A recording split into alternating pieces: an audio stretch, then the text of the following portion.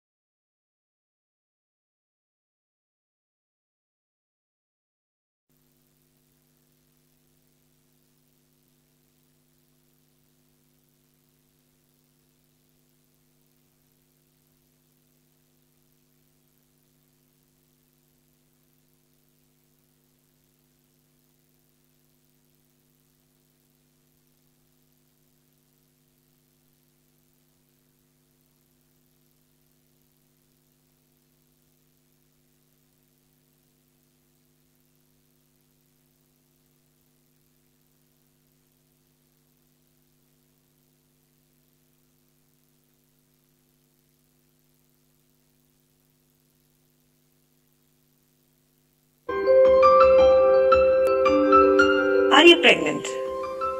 If yes, would you like your baby to develop any defect after the birth?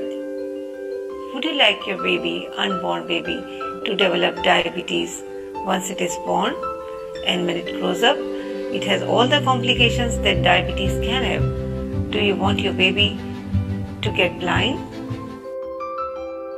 Do you want your baby to have diseases in the kidney? Do you want your baby to have their legs amputated once they grow up? None of the mother wants that.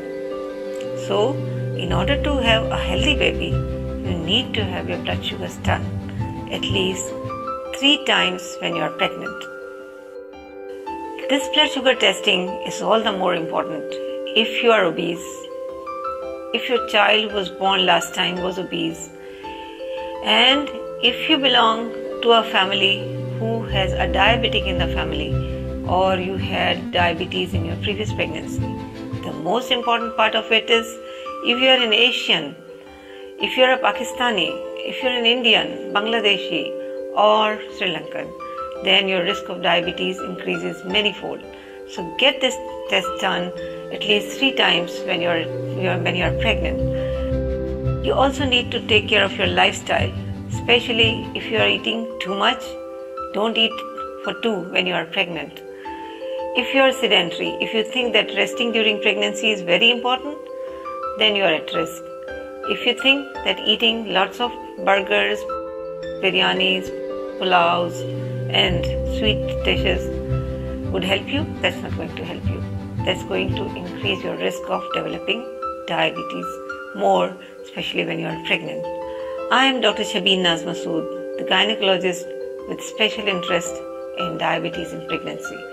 You can text your messages on the number that is given and your questions whenever you are feel to contact us. Thank you very much.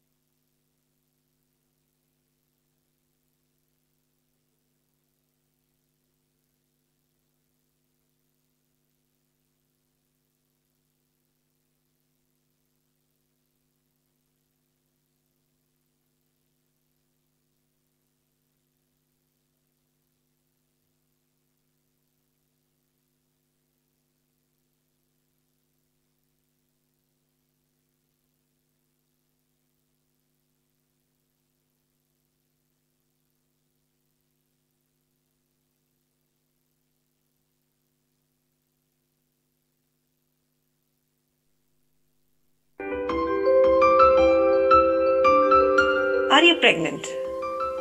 If yes, would you like your baby to develop any defect after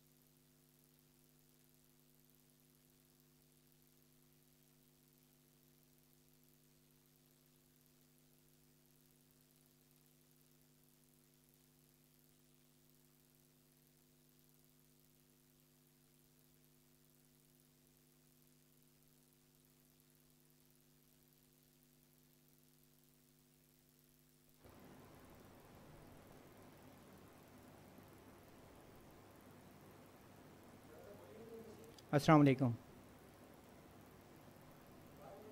अस्सलाम वालेकुम.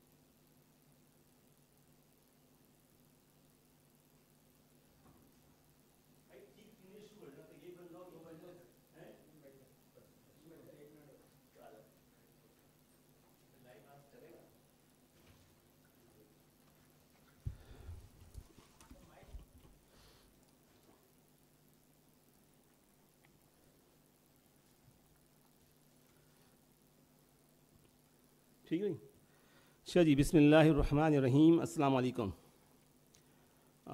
I welcome you all on today's session that is updates in diabetes trends for the future.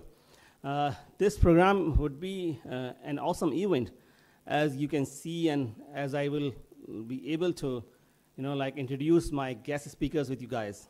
But before we begin the program, we start with the name of Almighty Allah. I request Hafiz Bilal Tahir to please come on the podium and recite few verses of the Holy Quran. Hafiz Bilal Tahir.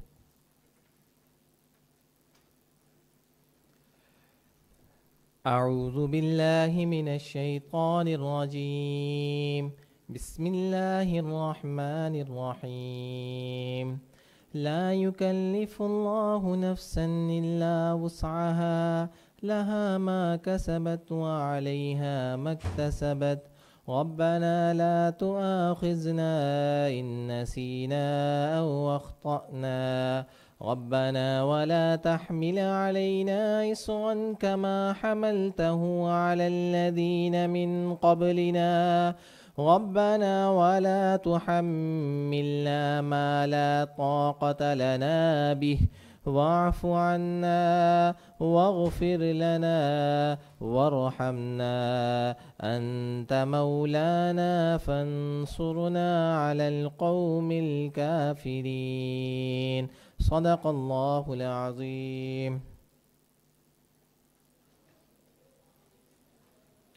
Jazakallah, Hafiz Bilal. We start with the official proceedings of today's program. As the name, as the topic, as the I will introduce with the agenda. It's updates in diabetes and trends for the future.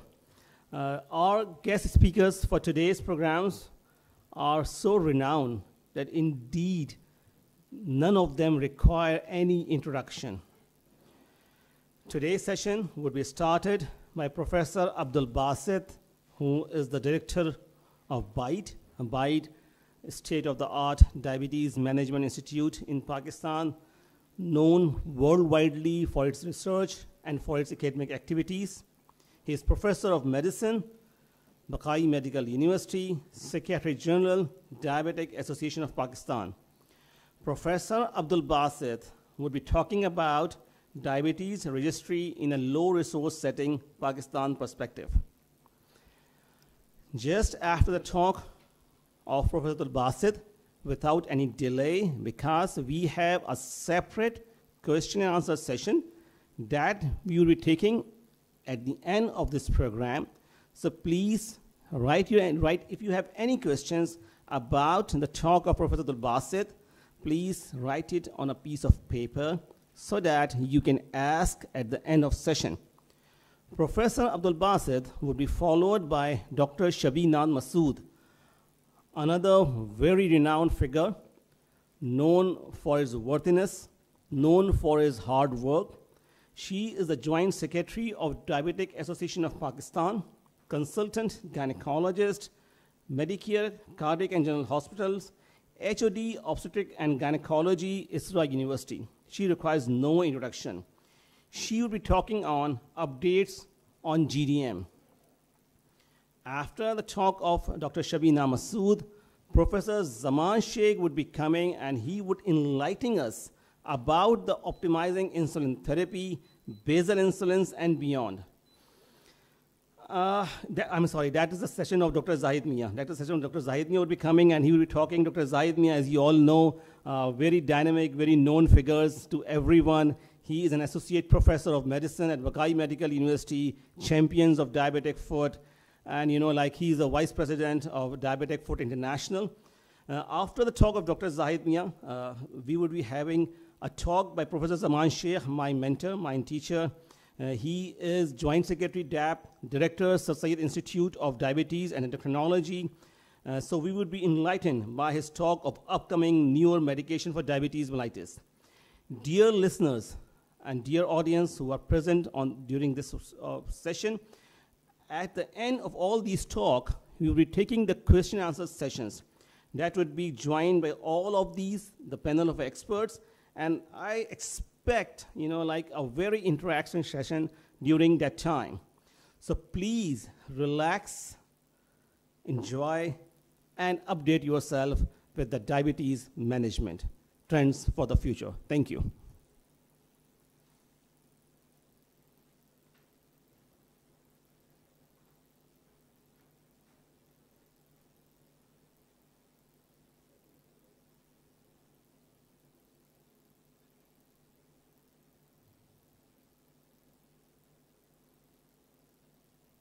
Assalamu alaikum.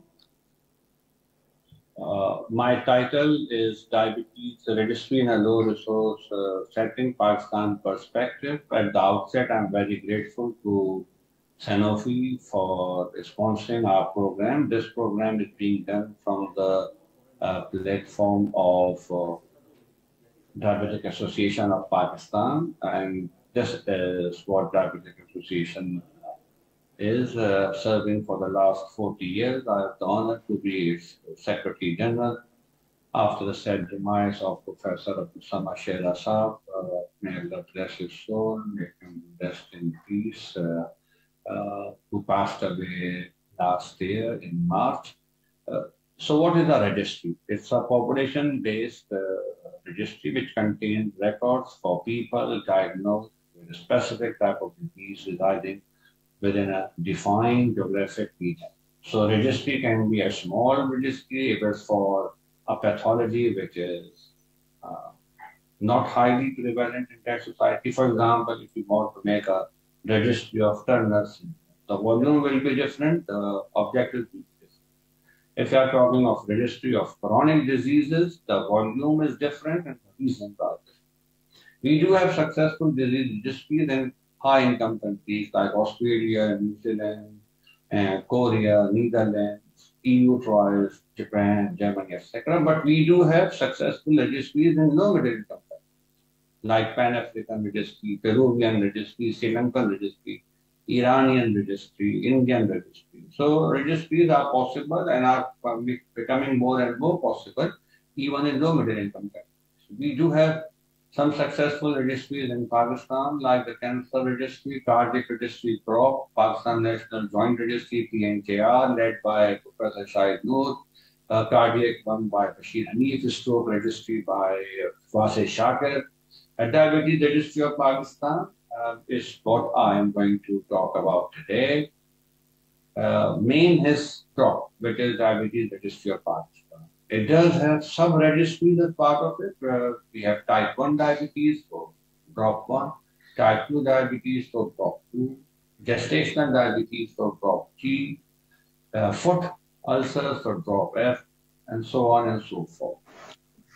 The collaborators for PROP have been Pakistan Health Research Council, and in fact, we had a meeting very recently in which it is decided that very soon this registry will will be mandatory by the federal Health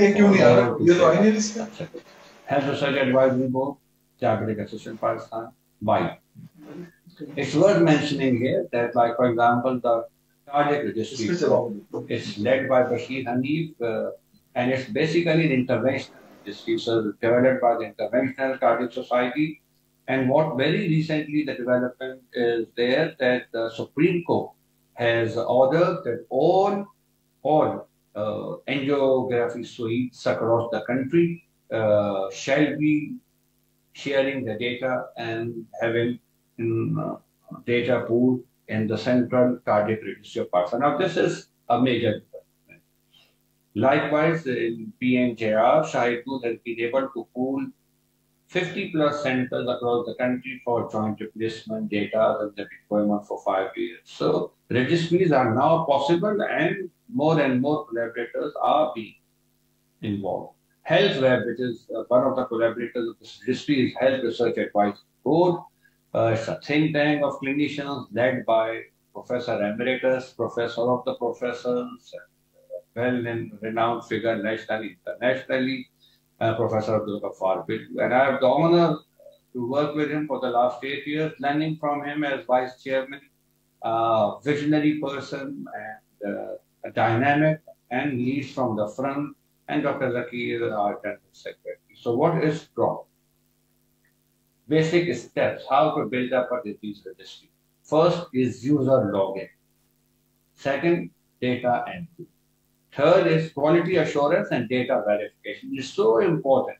So data entry is easy, but it has to be going through the phase of quality assurance and data verification, periodic evaluation by the main center, and then finally is the annual report.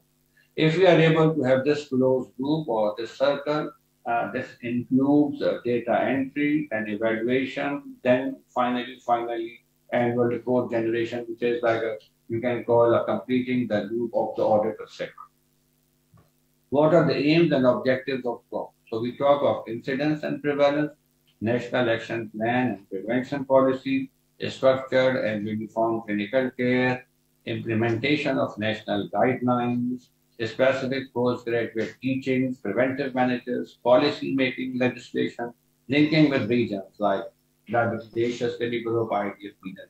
So there are very broad aims and objectives, very powerful aims and objectives for registry. This is something which shall be ideally taken up by the ministry, by the federal government, and they can take it to people like USAID and WHO and IDF, etc., etc. How does this idea came, or when we were able to get it materialized? In fact, we have been talking of registry from 2006. If you see my lectures of the IDEX, First International Diabetes Endocrine Conference 2006, I suggested to the national and international faculty to develop diabetes registry. But somehow, हर चीज का एक वक्त होता है, there was a time Allah की तरफ से कि this is decided. So second national diabetes survey taken in collaboration with the Ministry of National Health Services, regulation and coordination with principal investigators, the late Prof. Shia Ravi, myself, Honorable PHRC and Asher, got the approval from Bioethics Committee, came with these numbers of diabetes, 26.3% diabetes, 14.4% of pre-diabetes. Said now is the time to develop diabetes registry of Pakistan with the login portal. 3 levels of registry. There are generally worldwide accepted minimal, intermediate, and optimal. Minimal involves only baseline data, intermediate baseline data with biochemical variables, and optimal baseline data with biochemical parameters and complication data. Now you can imagine the difference between the three. एक registry है जो सिर्फ baseline data देती है, ठीक? पूरे पाकिस्तान में जो डायबिटिक है रजिस्टर बेसलाइन डेटा एक नहीं आपके हैं. This is something we would like to in the long run. कि कम से कम secondary tertiary centers shall have biochemical data. And एक then है जो ideal centers and institutions हैं for mega studies etc. We need data with biochemical parameters and complication data. अब तीनों के अपने pros and cons हैं, which is perhaps not the scope of today's lecture. So this is how You log in into the registry. This is how the participants get their baseline data coming up.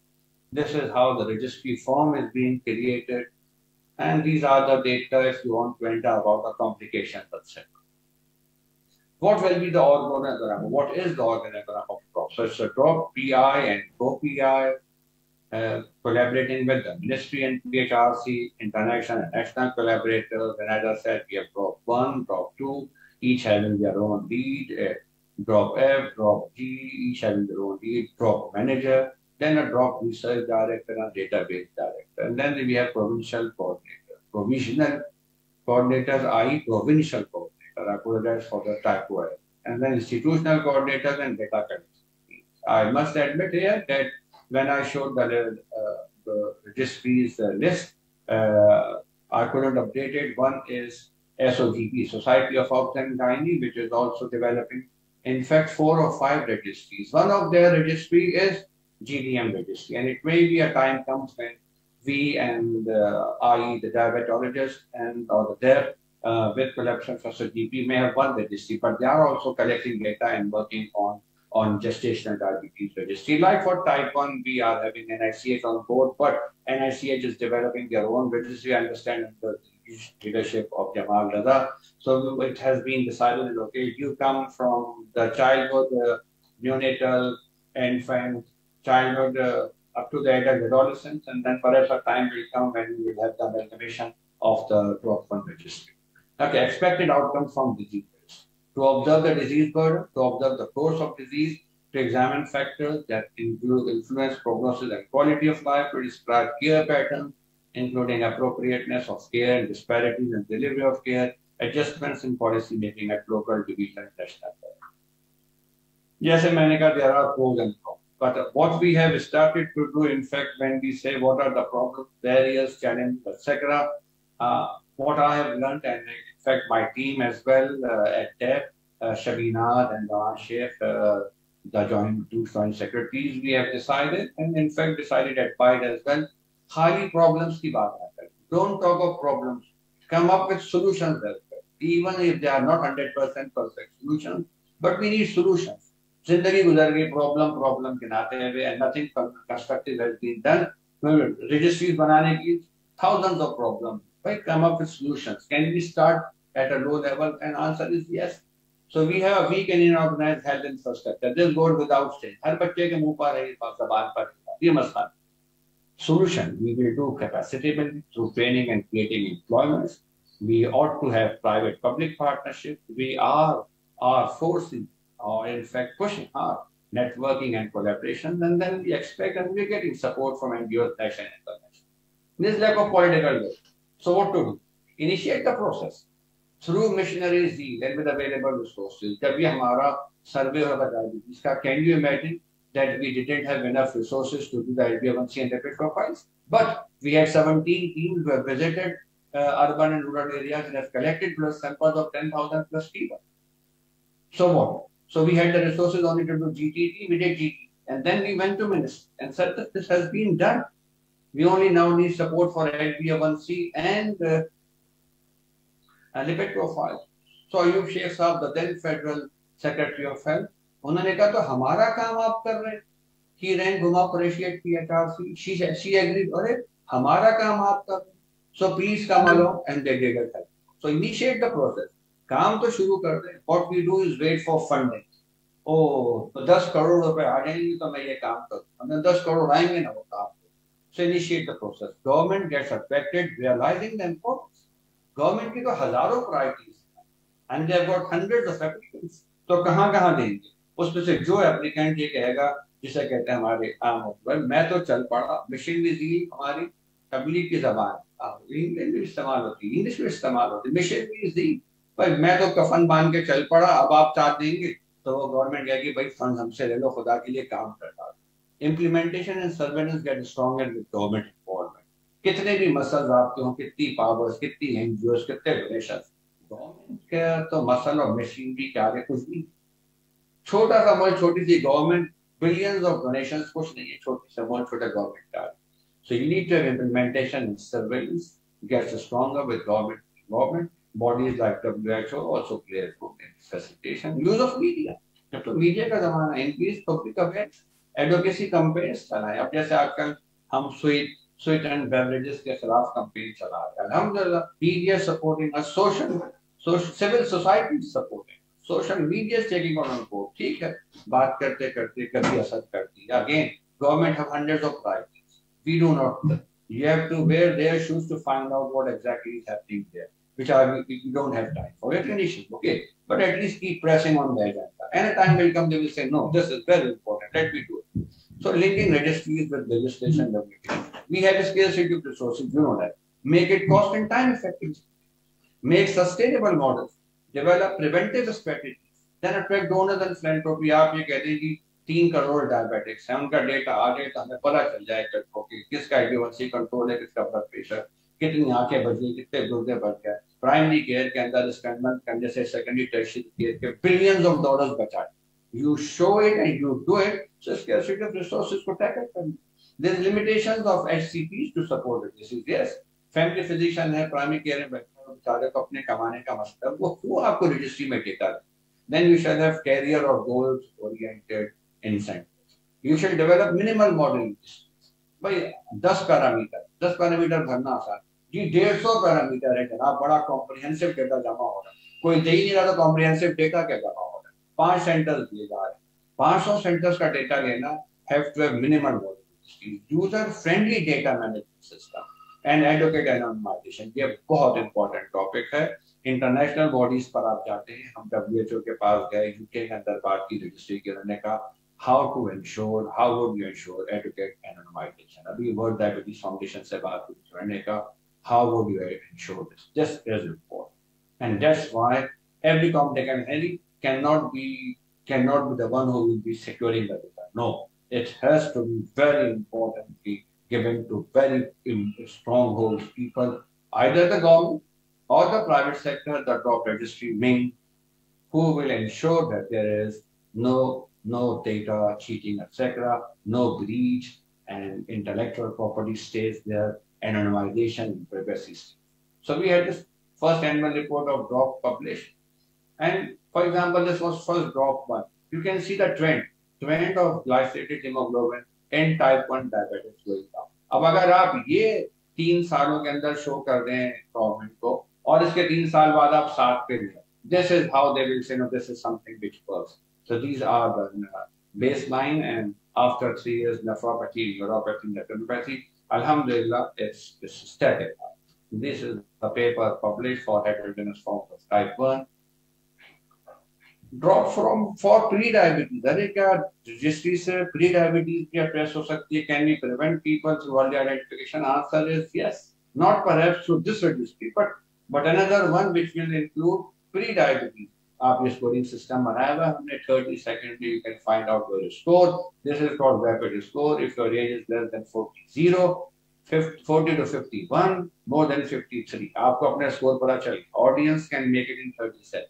Am I 0, 1 or 3? अपनी age पता है. Circumference is base circumference. For male less than 35.5 inch, more than that 2. For females less than 31.50, more than that 2. दूसरा सवाल का पता चल गया score. Either you are 0 or 2. And with no family history is 0. And with a family history, parents, brothers or sisters, yes, 1. कोई भी, so 1 ले inshallah. अब इसका score, if it is 4 or more than 4, please contact your doctor. You are at risk of developing diabetes. 30 seconds, and you know either you are at risk or not. So we are trying to get the mobile technology important.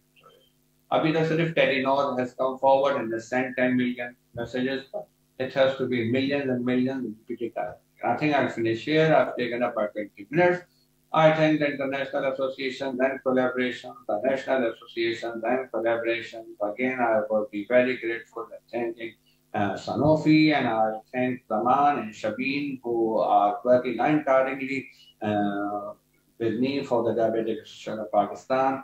We are in the phase of remodeling, revamping, expanding, restructuring, taking Diabetic Association of Pakistan further ahead in national and international reform. I must say that the legacy of Prof. Shera shall continue, which has he has carried for around 40 years, and inshallah we are trying our best. We all three are working as team to carry on the message across national and international fronts for Diabetic Association Pakistan. Thank you all for your attention. Thank you.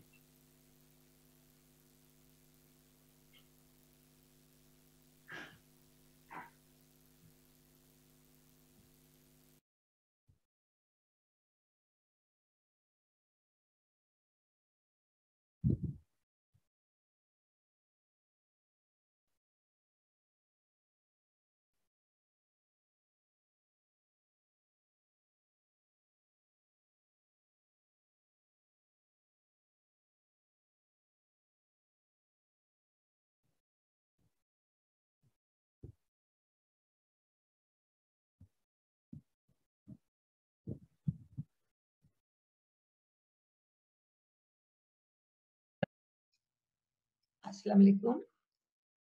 Thank you, Dr. Saif, for a very kind introduction. And I will start in the name of Allah, the most beneficial, the most merciful. Bismillahir-Rahmanir-Rahim. And the topic of my presentation today is screening for gestational diabetes mellitus, when, why, and how.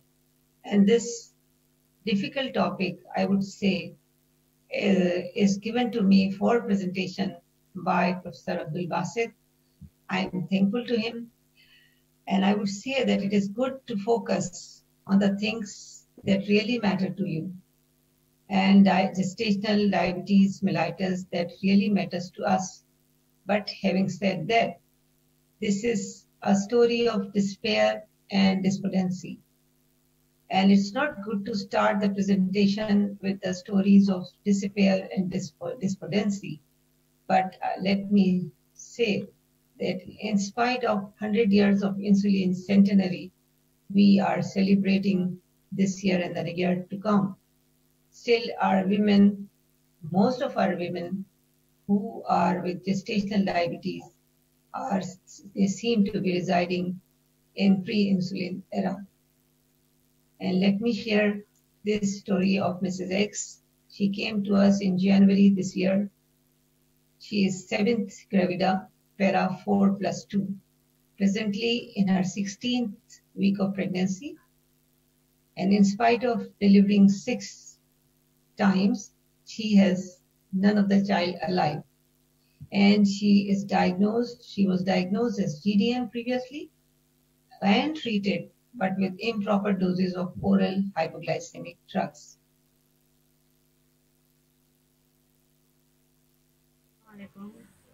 मेरी शादी को ना 15 साल हो गए। मेरे ना 6 बच्चे ना फौत हो गए हैं, यही शुगर के मसले की वजह से। अभी ये 7वां बच्चा है मेरा, चौथा चल रहा है मेरा। ये भी यही मसला हो रहा है, अभी भी शुगर का मसला हो रहा है। पहले भी शुगर की वजह से कोई 8वें महीने में बच्चा गया हुआ है, कोई 7वें में, कोई 6वें महीने में चला गया बच्चा। And then this video was taken of the same women on 31st May 2021 after she delivered. मेरा नाम जायदा है। मैं यहाँ 4थे महीने में आई थी, इलाज भी बहुत करवाया था, मगर यहाँ 4थे महीने में जब से आई हूँ यहाँ टेस्ट करवाया, टेस्ट में मेरा शुगर निकला है। पहले बच्चे भी मेरे शुगर की वजह से चले गए, मुझे पता ही नहीं चला। यहाँ भी टेस्ट करवाया, शुगर निकला, यहाँ शुगर भी मेरी कंट्रोल आ गई है। शुक्र है, अब अल्लाह ताला की मर्जी से बच्चा भी हुआ है। और 6 बच्चे ना मेरे पेट में ही मर गए थे, वो बच्चे नहीं है मेरे। अब 9वें महीने में मेरा ब्लड प्रेशर हाई हो रहा था, वो उसी की वजह से मेरा सीजर भी हुआ है। शुक्र है, अब ये 7वां बच्चा है मेरी गोद में, अल्लाह ने मुझे नवाजा है। So this lack of timely screening diagnosis costed this woman years of despair, deprivation, social stigma, physical and mental anguish, and she could not enjoy the joy of motherhood. So we healthcare professionals, do we have any justification for this omission? Very rightly said that for one mistake made for not knowing, 10 mistakes are made for not looking. progress in the field of diabetes has led to the shift in the care of diabetes and brought the issue of quality of life to the forefront. And we can see diabetes educator, diabetes eye clinic, kidney, foot care, and screening and diagnostic things. But in any of the diabetic clinic, female sexual health concerns, medical genetics and counseling, and personalized medicine is not seen in our setups. We need to focus on the women holistically. So with these not very good start, a disparate start, I would like to focus on introduction, when to screen, why to screen, how to screen, and diagnostic criteria. And finally, a little bit about pharmacological treatment. The most important part is screening. Let me start with the introduction. As we all know, what is gestational diabetes mellitus? The definition, though not agreed universally, but whatever is available is that it is one of the gestational diabetes is the onset of elevated blood sugars during pregnancy. And it is also called hyperglycemia in pregnancy. Carbohydrate intolerance resulting in hyperglycemia of variable severity with onset or first recognition during pregnancy is another definition which most of us follow. Gestational diabetes is not new. It was first detected in 1824 in Germany, and the things they keep on continuing later on. But the recorded history of diabetes in pregnancy over the past 200 years is essentially the story of recognition of adverse effects of hyperglycemia on both mother and fetus. And unfortunately, even in this century, even at this state, we are still not able to address these adverse effects appropriately. And as a result, these IDF estimates of 223 million women of reproductive age and beyond are living with diabetes. 22 million women are with diabetes and 54 million women had impaired glucose tolerance test or pre-diabetes in their reproductive age. Another statistics which is given by FIGO, and Pakistan is one of those 7 countries which account for 55% of global live births. That including Pakistan, India, China, Indonesia, Bangladesh, Brazil, Mexico. And they account for 55% of global live births and 55% global burden of diabetes. That means 1 in 6 live births are affected by hyperglycemia in pregnancy. And there's a wide prevalence of 1 to 28% of all pregnancies of GDM. Why is that so? And this wide prevalence of GDM, as we saw earlier, has led to the global burden of hyperglycemia in pregnancy. Basically, if we look at this map, the gray area shows that the prevalence data on hyperglycemia in pregnancy is not available. This is a global picture. And it is basically because of lack of definition, agreed definition, and lack of agreed screening protocols all over the world. And this is the reason that it has failed to grab the attention of the policymakers. If the prevalence figures are not available, how would they affect the attention of the policymakers? So the point of discussion, deliberations is, I already have told about the introduction. Now, another point of discussion is that when to screen, the most important part. And we are at a complete loss in this jigsaw puzzle. And as I said earlier, that there's no agreed screening as well as diagnostic standards globally in one country, in one hospital, and in different units of the same hospital. So to overcome this dilemma, we decided to have a guideline for management of hyperglycemia in pregnancy. And I was privileged to be the chair, and this duty was assigned to me by Society of Obstetrics and Gynecology of Pakistan. And these guidelines, they were endorsed by Diabetes in Asia Study Group. It was prepared in a short time of 8 to 9 months and has been published in Journal of Diabetology on 25th December last year.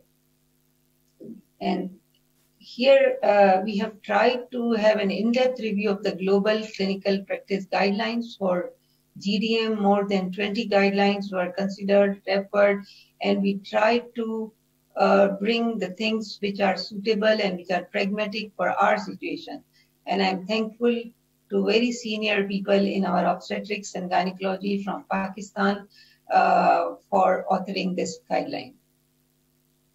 Another guideline immediately after the publication of Pakistan guideline, International Diabetes Federation and Middle East North African region again gave me the privilege to chair the guidelines for the management of hyperglycemia in pregnancy. And these guidelines have been published on 21st July this year. And I'm thankful to the authors. There were about 29 authors from 19 countries in MENA region. And I'm thankful to the authors for their passion, inspiration, and insane amount of time to craft these guidelines. And these guidelines are not to be shelved. They have to be used by the people in order to avoid discrepancies in diagnosis, management, screening, and other aspects. Now, again, coming when to screen. These figures are not now new to us for Pakistan. The prevalence of overall diabetes is more than 26%, and pre-diabetes is 14 to 14%. And this study, which is published, this survey, which was published by Professor Abdul Basit and his team, clearly shows that overweight in Pakistan are more than 76% and 62% are obese. With these figures, do we need to have an early or a late screening protocol? By early, I mean first trimester screening. So Asian ethnicity, as we are, obesity, we just saw, higher body mass index, and insulin resistance are added risk factors for undiagnosed diabetes in early pregnancy.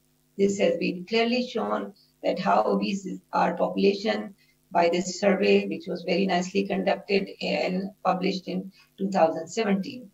And we know that women do not attend the clinics unless and until they are either suffering or either they are pregnant. So where metabolic testing outside pregnancy is not commonly performed, this increases the need for early screening during pregnancy to identify and treat dysglycemia before the period of rapid fetal organogenesis, that is from 0 to 8 weeks, to avert congenital fetal abnormalities. And this early and late screening protocol is being published in STRIDE study, and it shows the prevalence of GDM is high even during the first trimester in Asian Indian population. So we extrapolate most of our figures from Indian studies. And this calls for early screening for GDM among high-risk ethnic groups like we Asians. And this is also evident from the project WDF, World Diabetes Foundation GDM project, for which I was a principal and investigator. This was the second largest project assigned to Pakistan, and it clearly shows that women who were less than 14 weeks of gestation, if they were screened, 34% of them were screened positive for hyperglycemia. Whereas we can clearly see that only 24% of the women, they attended in their first 20 weeks of pregnancy. And in spite of this, we can see that 34% of them were screened positive when they were in their early second trimester. So if they would have attended earlier, we could have more positive cases in early gestation. So this is the reason that we asked for an early blood glucose screening instead of waiting for OGTT around 24 to 28 weeks, as is given by most of the guidelines, international guidelines. Now, the second question which comes is, why is screening and diagnosis of hyperglycemia important? This painting depicts 3 women carrying the same pot in their own different ways. Each woman carries her responsibility differently, so we don't have to compare women. But as far as gestational diabetes or hyperglycemia in pregnancy is concerned, whatever is the responsibility, whatever is the role of the woman, once they are pregnant, they need to have the same, almost the same diagnostic criteria, few of the diagnostic criteria that we recommend for our women. So why is gestational diabetes important? There's increased production of reactive oxygen species which play a key role in the pathogenesis of diabetic complications produced during hyperglycemia. And when these reactive oxygen species, they increase the scavenging capacity of the cell, then reactive oxygen species, they ensure oxidative stress. So let us look, increased glucose levels in the mother. This is the mother, this placenta, and this is the fetal milieu. So increased glucose levels in the mother, they freely cross the placenta by facilitated diffusion, and that whatever is the level of glucose in the mother, same will be reflected in the fetus. Another important thing is that because of increased glucose levels, there could be increase in hemoglobin A1C and poor dissociation of oxygen that leads to hypoxia and polycythemia and hyperbilirubinemia in fetus. This increased glucose levels, hyperglycemia, that causes inflammation and oxidative stress, and this oxidative stress leads to fetal malformation. The things do not stop here, but we all know that if the mother is diabetic and she is not taken care of in her pregnancy, there is a greater risk of her developing type 2 diabetes in later life. And this fetus and the newborn, the repercussions are that this fetus is likely to develop obesity, diabetes, and metabolic syndrome when it reaches the adolescent age. Abortions, miscarriages, iatrogenic prematurities and malformations, congenital malformations, poor fetal outcome leading to intrauterine fetal death, and macrosomia, big babies leading to shoulder dystocia and Erb's palsy are few of the complications that we can see in undiagnosed, uncontrolled diabetes in pregnancy. Not only this, the long-term complications associated with GDM are that 60% of the women with past history of GDM, they are likely to develop type 2 diabetes mellitus. And not only this, but 65% risk of cardiovascular disease in later life. The child can have diabetes, obesity, and delayed motor development. If the women are followed over a long period of time, then in 5 years of time, 80% of them, they are likely to develop type 2 diabetes.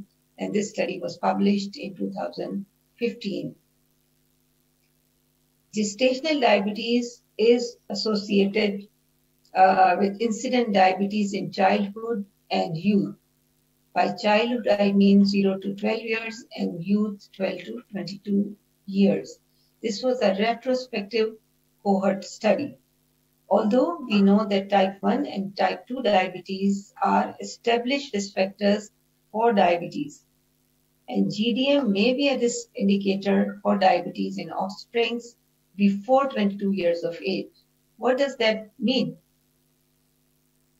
This is an indicator. This indicator has the potential to stimulate clinicians, parents, even children and youth to consider the possibility of diabetes if offspring of a mother with gestational diabetes develops signs and symptoms such as polyuria, polydipsia, weight loss, or fatigue. This study was published in 2019 April. So as is very rightly said, that when a woman is pregnant, she is also pregnant with her grandchild. This is because of the intergenerational transmission of diabetes. So if mother is taken care, our future generations can be saved. We can save so many amputations, so many blindness, and so many other complications of diabetes if a mother is taken care of when she is pregnant. And similar findings were seen in, again, World Diabetes Foundation GDM project of Pakistan, where more than 13,000 women were screened. And we saw that the mother who had diabetes, the mother of the pregnant women, if they had diabetes, hypertension, and obesity, these women had 12% risk of, 12% of them, they developed GDM in the index pregnancy, as compared to father and siblings. So the next is how to screen and what should be the diagnostic criteria. So when it comes to how to screen, GDM is one health issue that healthcare professionals need to be aware of. The simpler the process, the less likely will be the mistakes. So screening, there are two ways of screening. Either you do a universal screening, screening all women who come to your clinic, or do a selective screening. By selective screening, we mean that those women who have risk factors. So it is recommended that those with risk factors should never be missed for screening. Otherwise, universal screening, irrespective of risk factor, is recommended. And if we talk of risk factors, there are 5 risk factors, especially which should not be missed.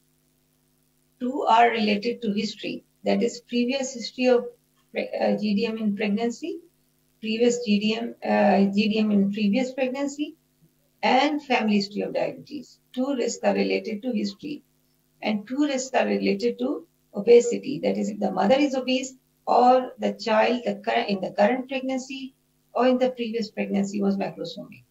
And the last and the most important thing is ethnicity. We Asians have already, Pakistani Asians, we already are carrying one risk factor. And we saw in the survey of 2017 that a large number of our population is already obese. So having 2 risk factors, we don't have to go for a selected or a risk-based screening. We have to have a universal screening, screen all pregnant women who come to your clinic.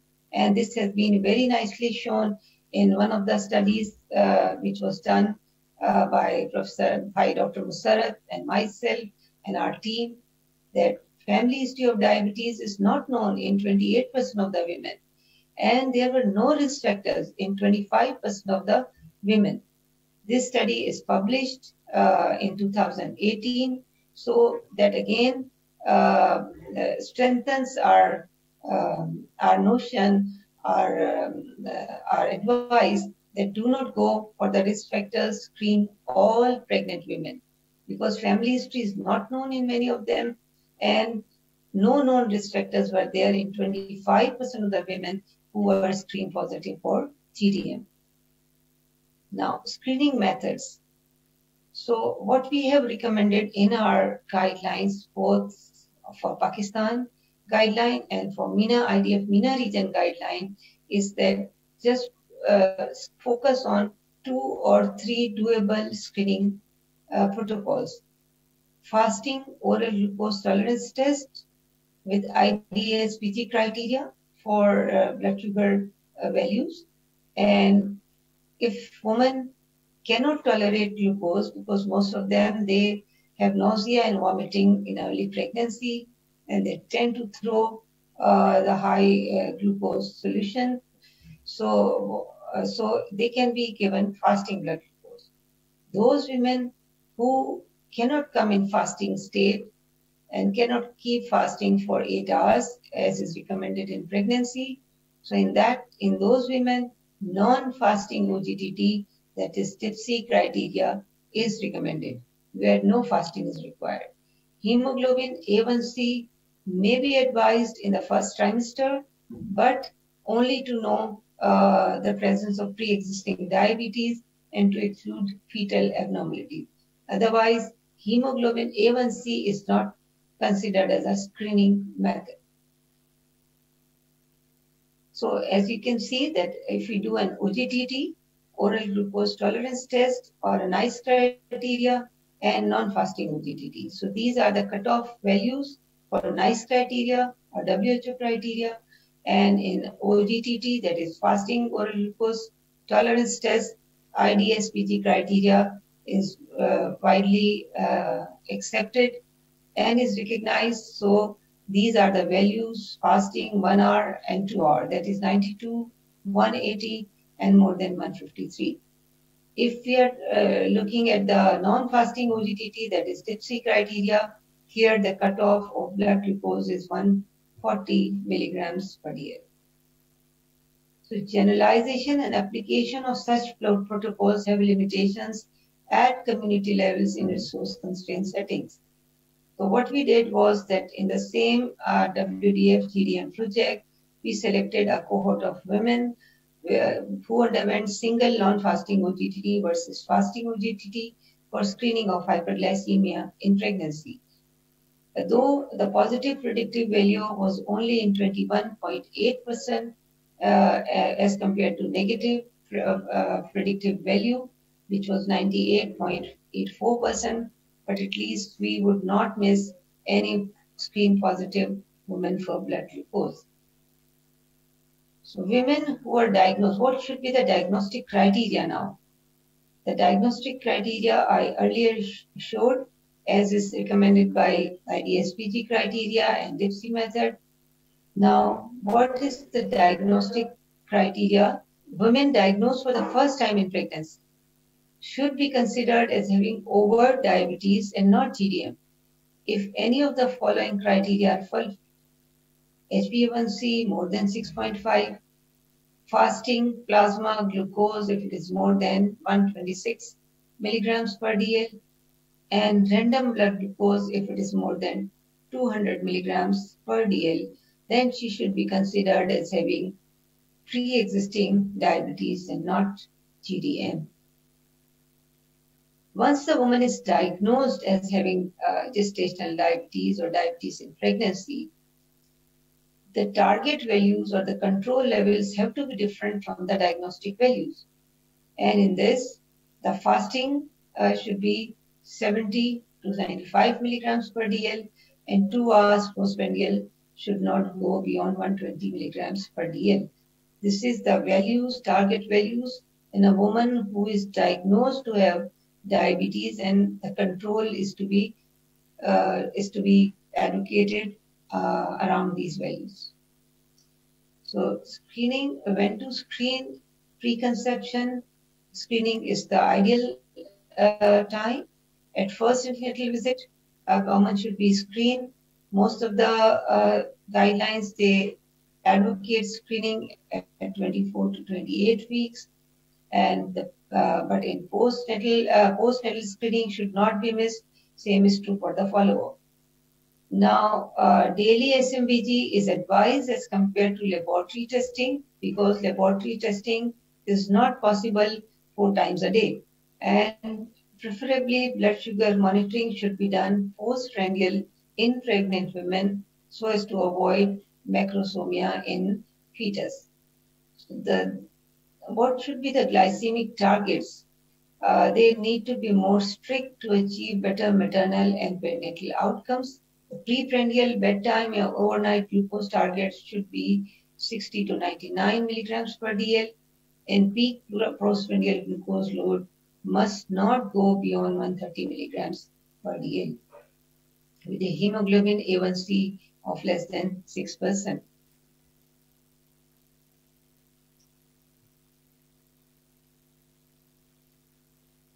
Now, there are a few recommendations when you can suspect that the woman can have gestational diabetes mellitus. So this is a study which is lately published, and it shows that higher fetal adiposity is associated with GDM, and from as early as 20 weeks of gestation, before the biochemical diagnosis of GDM is there in a South Asian population. So the fetal abdominal wall adiposity, if it increases by more than 3 mm, then that can be a suspicion for development of diabetes later in pregnancy.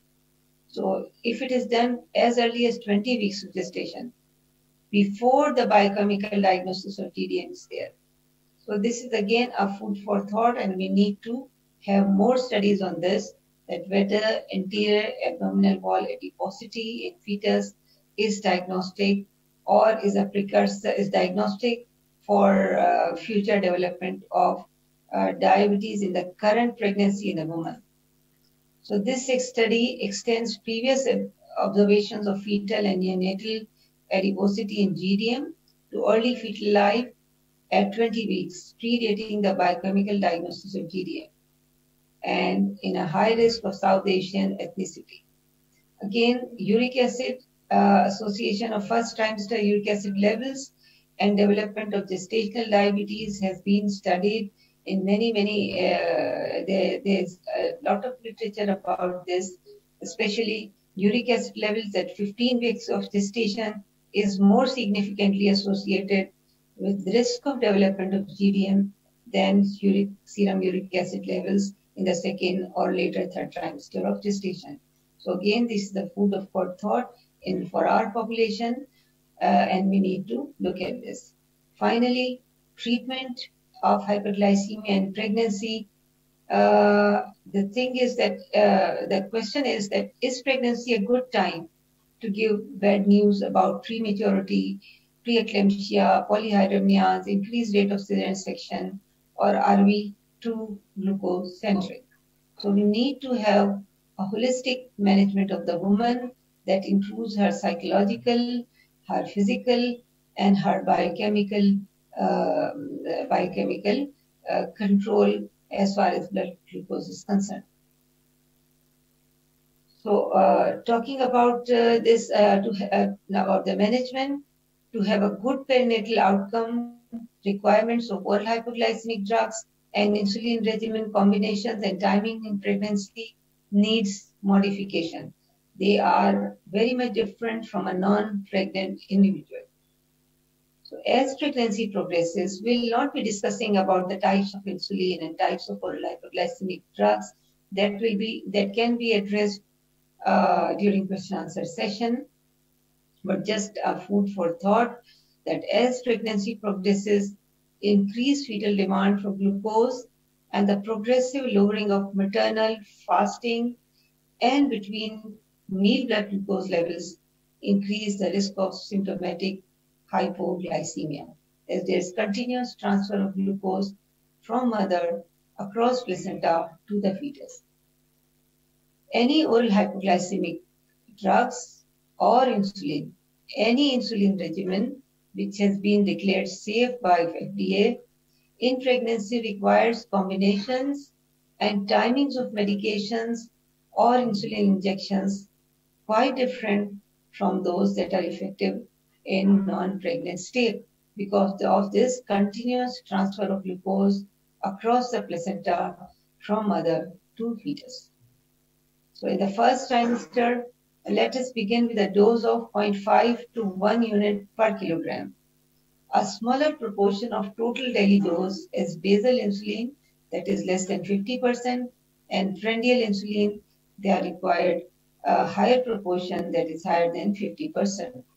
And remember that insulin requirements are likely to decrease by 10 to 20% in the first trimester because of nausea and vomiting and increased insulin sensitivity, while the requirements in later trimester are likely to increase by 2 to 3 times. Similarly, we must be aware that if insulin requirements decrease any time in second or third trimester, that shows failing in placenta and increase in fetal surveillance or the appropriate mode and time of delivery should be considered. So in conclusion, blood glucose screening, blood glucose screening should be done at first booking visit, irrespective of period of gestation, preferably in the first trimester. Universal screening should be done. Risk-based screening may better not be looked for. OGTT should be offered after an overnight 8 hours fasting and not 12 hours fasting. And IDSPG criteria should be followed. In resource-constrained settings, only fasting blood glucose or DIPSI criteria should be followed. Control values of blood glucose are different from diagnostic values because diagnostic values tend to be higher as compared to control values. In the end, the different insulin therapies used in pregnant women do not affect obstetric and fetal outcomes as far as those insulin have been approved by FDA. It is poor glycemic control prior to and during gestation, which is associated with poor obstetric fetal outcomes. And any insulin regimen, type, and dosage for pregnant women require combinations and timings of insulin injections different from those that are effective in non-pregnant state with strict glycemic targets. So with this, I give my special thanks to all participants. Special thanks to Diabetic Association of Pakistan, WHO Collaborating Center, and also to Professor Abdul Basit, Mr. Mansoor, and members of IT team, and Sanofi Pharmaceuticals. Thank you very much. With this, I end my presentation. Thanks a lot. And we'll be taking question and answers after all the participants have spoken. And I'll be happy to answer any questions and queries that you have in your mind. Thank you once again. Assalamu alaikum. Khuda Hafiz.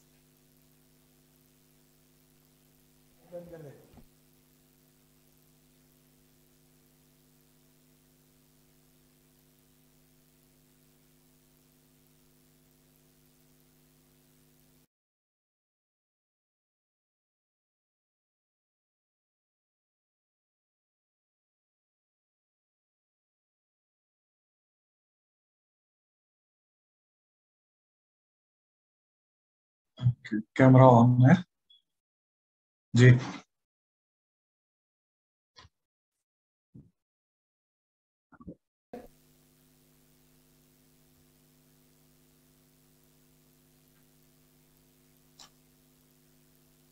मेरे पास आवाज आ रही है आप वो रीपर्कस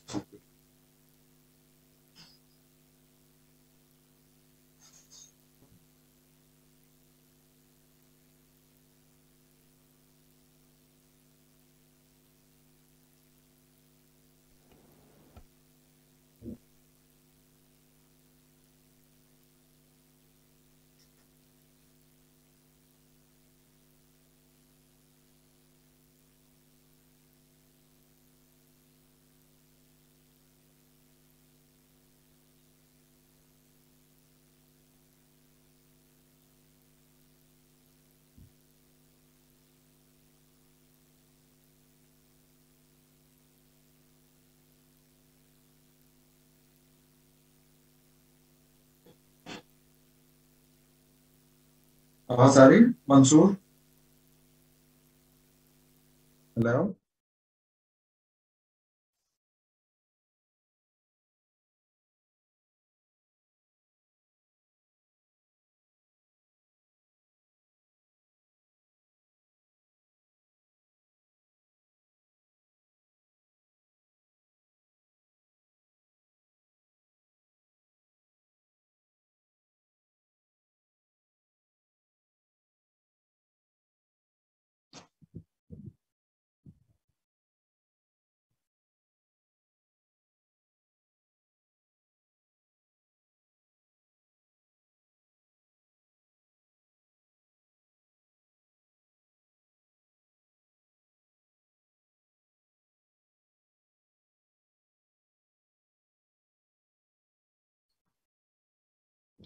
Okay.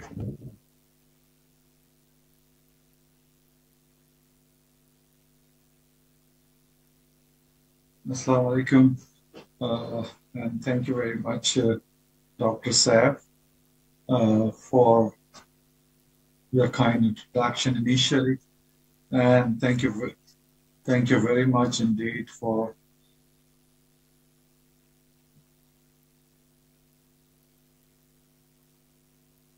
Mansoor, मेरी आवाज मुझे वापस सुनाई दे। मंसूर, मंसूर,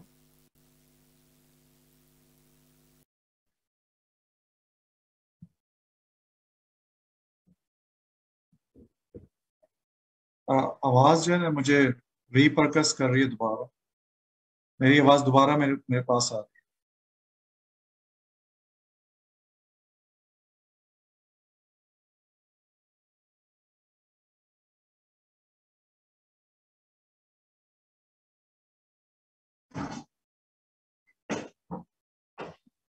आवाज मुझे आ रही है।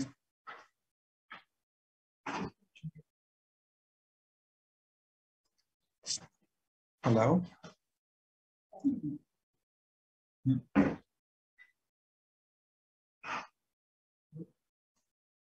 आवाज आ रही मंसूर?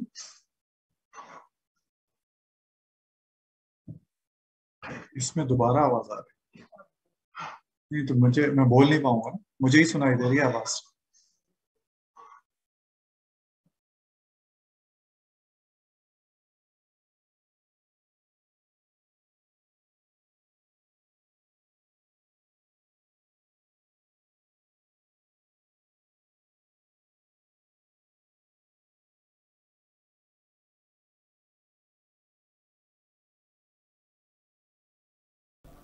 स्टार्ट कर दूं? जी sir. Okay, thank you very much Mansoor, और सैफ का भी शुक्रिया।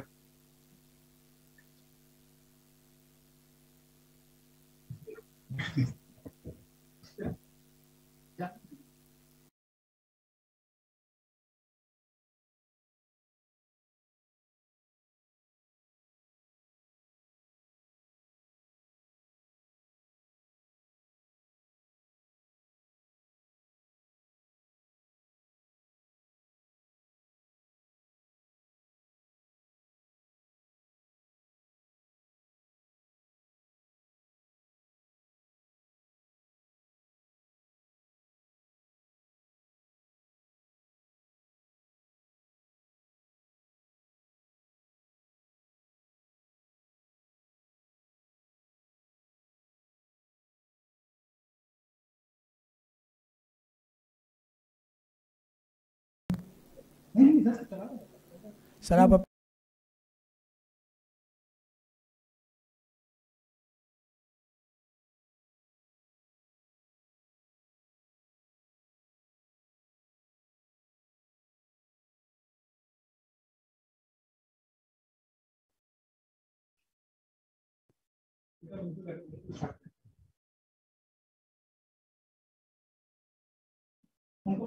सोफरान, आवाज आ रही है?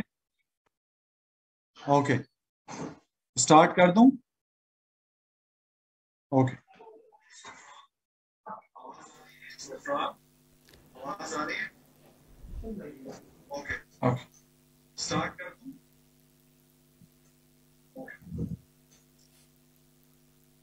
अच्छा, मेरे ख्याल में अब शुक्रिया का टाइम निकल चुका है, तो we start from directly to the presentation. एक बात जो मैं कहना चाहता हूँ कि क्या आप जो है वो लाइव चैट कर सकते हैं। कुछ क्वेश्चन मैं अपनी प्रेजेंटेशन में करूँगा, एंड आई होप कि you will all reply that in the chat box. तो चैट बॉक्स में आप रिप्लाई कर सकते हैं। ओके, कुछ क्वेश्चन में presentation में करता हूँ, and I hope you will all reply chat box में आप reply कर सकते हैं। जी जनाब, तो you can see this, and I think many of the you people can recognize it. कर सकते हैं? अगर कर सकते हैं तो जरा लाइव चैट बॉक्स में जवाब दीजिए। ये कौन साहब है? तो इस तरह टेस्ट भी हो जाएगा कि चैट बॉक्स में आप लोग कुछ जवाब देंगे मुझे या नहीं देंगे। ये कौन साहब है? He is one of the all-time great batsmen from Australia.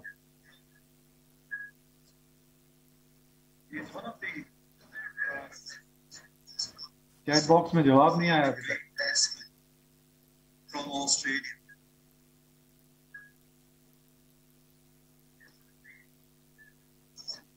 जी, ये है sir Don Bradman. And Sir Don Bradman is the first person जिन्होंने सेंचुरीज की सेंचुरीज बनाई थी।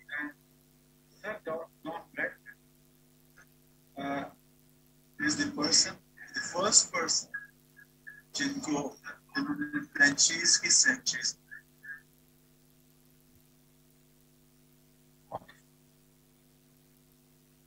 तो सेंचुरीज की सेंचुरीज बनाना कोई आसान काम नहीं। तो इसी तरह a century back, the newspaper from the Toronto Daily said the Toronto doctors on track of diabetes cure, and these two gentlemen having succeeded in discovering insulin 100 साल पहले जो है वो 1921 में insulin की discovery, and we are now celebrating the 100 years of insulin discovery, and different part of the world, different countries, association are celebrating this in a different way. And this is one of the Canadian celebration who issued a stamp with a letter and a first insulin vial. And if you can see over here that the first insulin vial has got 100 unit in 10 cc, which means 10 unit per cc. एक cc में 10 unit होते थे उस वक्त जब ये बने। इस बात को ख्याल रखिएगा। And then the Google has its doodle showing the 100-year celebration of insulin discovery. And Pakistan is not behind in celebrating, thanks to the people in the people from DAB, Diabetes Association of Pakistan, the late Professor Samaj Shera, now Professor Abdul Basit, and his team in the DAB and in BITE, जिन्होंने इतनी awareness they the, not creating the awareness not only in doctors, physicians, but also to the patients and also to the bureaucrats and the technocrats. And that helps a lot in launching this stamp as a celebration of 100 years of insulin discovery. Thank you very much, Professor Abdul Basit and your team from the DAB, and of course the Baqa Institute of Diabetology is not far behind in doing this. जनाब celebration तो हो रही है, but still 100 साल हो गए insulin की discovery की, but we still have a big challenge in front of us of glycemic control. Control of blood glucose level. And this control, this challenge is not only limited to the third world country or the underdeveloped countries like us, but also prevalent in most developed country of the world, like in US, having an HbA1c an average of 8, UK an HbA1c of 8.4, Canada an HbA1c of 7.9, Poland of 9.0. So a big challenge in front of us, even after 100 years of discovery of insulin. And I'm sure this is Mr. Aslam, a 46 years type 2 diabetes. और ये patient मेरे ख्याल में आप दिनों रात अपनी clinics में देखते होंगे. As if type 2 diabetic for 6 years with a BMI of 22. He has lost his vision in left eye in last year and had a BK in the right lower limb 6 months back. He is still on glimepiride 6 mg, sitagliptin and metformin combination 50 by 850 mg twice daily, aspirin 75 mg, ramipril 10 mg, and atorvastatin of 20 mg. The SCRAT is about 1.25. His microalbumin is 350 mg of DL, and his last HbA1c is 9.2. So my dear friends and colleagues, this is the patient you see day and night. So what do you think? Is his blood glucose is in control? I'm sure not. Bilkul nahi, 9.2. So what will you do if this patient comes to you? You have many choices. Will you add a SGLT2 inhibitors, insulin, GLP-1 agonist, TZD, or you will just satisfied with his conditions and HbA1c and will change nothing. Will say, okay, do more exercise and comply with the diet. So what do you think? What you will do? Write in the chat box. Chat box में जवाब दें जनाब. थोड़ा सा कुछ अंदाजा हो कि आप लोग क्या सोच रहे हैं ताकि इसमें बातचीत हो सके. अगर आप you can write in the chat box, you can write in. So what do you add? Of course, you have multiple choices in this one. This patient surely not having an HbA1c up to the mark. It should be less than 7 in this case, or some people may think about the 6.5 or less. What is your opinion? So I'm sure most of you people will agree with me that this patient may need insulin, although the SGLT2 can be initiated at this time, and they can be initiated with the insulin as well.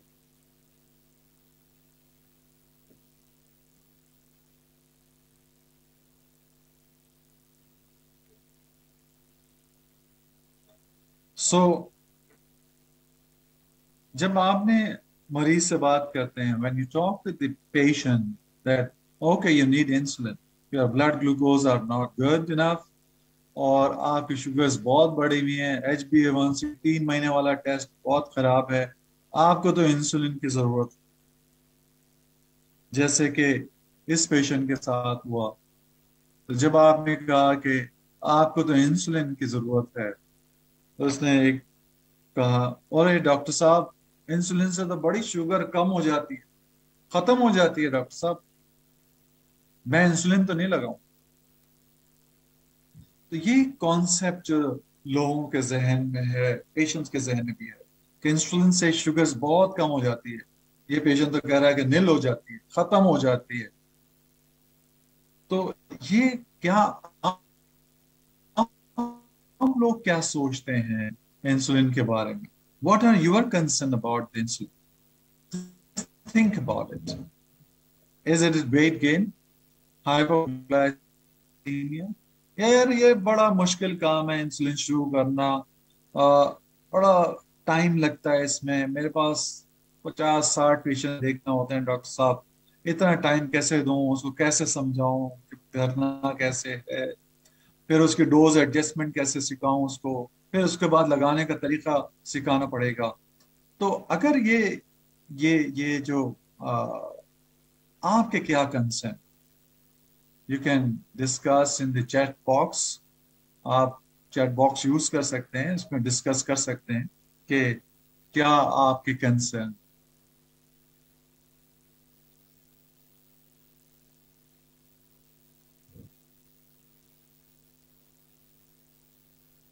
So fear of hypoglycemia is one of the biggest barrier to start insulin. And there are surveys identify the challenges with the rigid regime and the fear of hypoglycemia. और ये fear सिर्फ मरीजों के ही नहीं है, दोनों doctors के में भी है और मरीज में भी पाया जाता है। And you can see the survey, this study showing the percentage of patients decreasing their insulin dose following an hypoglycemic event. And you can see both type 1 and type 2 diabetics, after having an event, about 79% of the type 2 diabetics and about 60% of the type 1 diabetes decreases their dose significantly after having an event. और एक सवाल आता है कि भाई doctor साहब insulin के बाद कहीं ऐसा तो नहीं हम सुबह उठ ही नहीं पाएंगे, रात में सोते ही रह जाएंगे? ये वो फेयर है जिसकी वजह से बहुत सारे मरीज अपना ग्लूकोज जो है, ब्लड ग्लूकोज कंट्रोल नहीं कर पाते। हाइपोग्लाइसीमिया का जो फेयर मरीज के अंदर बैठा हुआ है, उसकी वजह से वो टारगेट अचीव नहीं कर पाते। वो कहते हैं डॉक्टर साहब मैं जैसी जो है वो 140 से नीचे करता हूं तो मुझे तो कुछ होने लगता है, 130 से नीचे करता हूं तो मेरे हाथ पांव का मुझे पसीने आने लगते, मेरी घबराहट होने लगती है, मुझे कुछ हो जाएगा डॉक्टर साहब। This is the fear in the patient minds, this is the one of the biggest barrier for having a good control of diabetes in the patient mind. And similarly, the fear of this hypoglycemia also lies in the physician mind.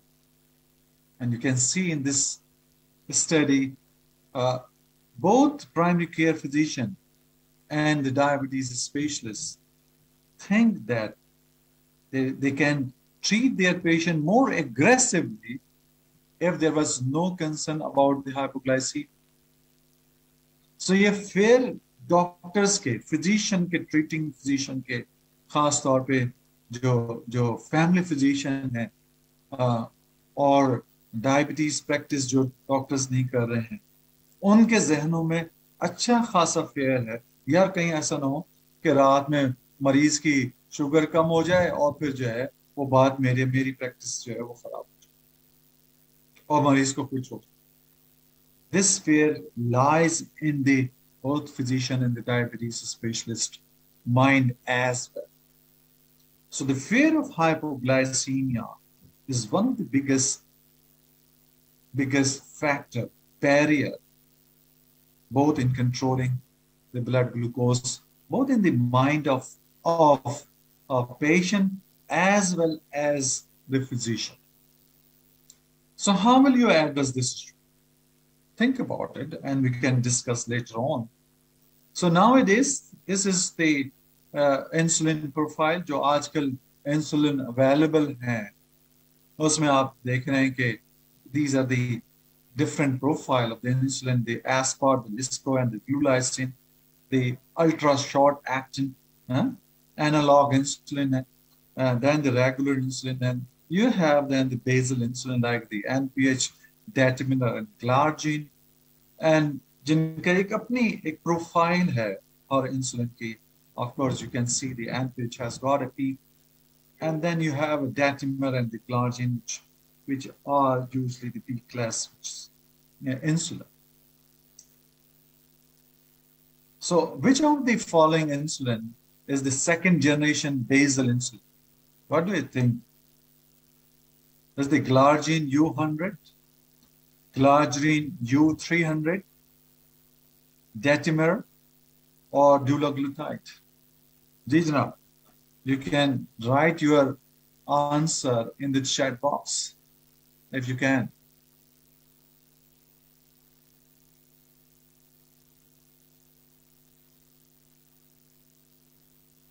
So this slide is showing that this is the process how the basal insulin developed from first generation to the second generation insulin analog. And you can see initially when the NPH was formulated in 1946, we have for many years we have only in NPH as a basal insulin with all जो भी उसके साथ अपने problem थे, but we were actually managing with these problems, and we know that the NPH has got the peak and therefore can cause a midnight hypoglycemia or the hypoglycemia in people who are using them. And then the era comes where the analog insulins comes into the market, and the first insulin analog, the basal insulin analog, the glargine, and then the datimer comes into the market with more PK/PD, stable PK/PD profile than the NPH, and there is no peak at all, and therefore there are less chances of hypoglycemia and the daytime hypoglycemia and the nocturnal hypoglycemia as compared to the NPH insulin. And now we have a second generation insulin in Pakistan, the glargine 300, and the insulin Degludec is also available in Pakistan in a combination form. So the glycemic, the glargine U300, when comparing with the glargine U100, the Toujeo has more flatter PK/PD profile, and the duration of action is more longer than the glargine U100, and therefore you have a better results. And you can see over here that the glargine 300 versus glargine 100, and you can see the glargine 300 have a flatter profile as compared to the glargine U300, glargine U100, and then the comparison of the glargine, the similar, they have got the glargine 300 with the IDEC 100, they have the comparable PK/PD profile. So the Toujeo exhibits more stable profile with the lower variability compared with the glargine 100 after dose optimization in type 1 diabetics, and there is a 17% less PK and PD within a day variability. ये जो day to day, अगर आप जैसे 24 घंटे में लगाते हैं, तो वो जो variability है, concentration की variability, it is less in the Toujeo U300 as compared to the U100 glargine. And this is the mode of action, how the longer acting, the U300 makes longer acting. And you can see over here when the glargine injected into with their pH, जो glargine जो pen में मौजूद होती है वो pH 4 पे मौजूद होती है, और जब आप इंजेक्ट करते हैं तो नॉर्मल pH जो है वो 7 है, तो उस 7 pH पे ये जो है वो प्रिसिपिटेट होके एक डीपो फॉर्म कर लेती है, और उस डीपो फॉर्म से फिर वो ग्रेजुअली जो है वो रिलीज होती है, जिसकी वजह से उसका मैकेनिज्म और एक्शन जो है अप टू 24 आवर्स तक चला जाता है. This is glargine. And then the glargine U300 में जो है वो कंसंट्रेशन ज्यादा है, यानी कि 1 ml में 300 यूनिट्स मौजूद है, जबकि ग्लार्जिन U100 में 1 ml में 100 यूनिट्स मौजूद हैं.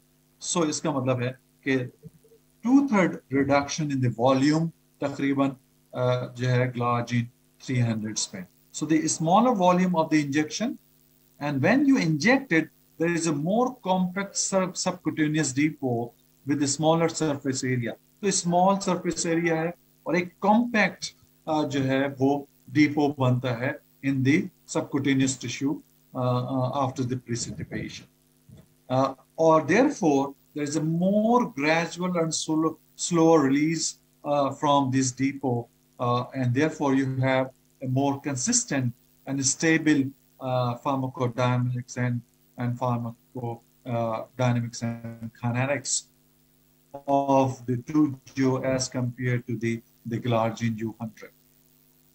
So this is a very short film, about 1 minute, regarding mechanism action of the 2-geo habits. X, it will clear your concept how it is किस तरह किस खूबसूरती से ये U300 बनाई गई है और फिर किस तरह वो अपना मैकेनिज्म ऑफ एक्शन करती है.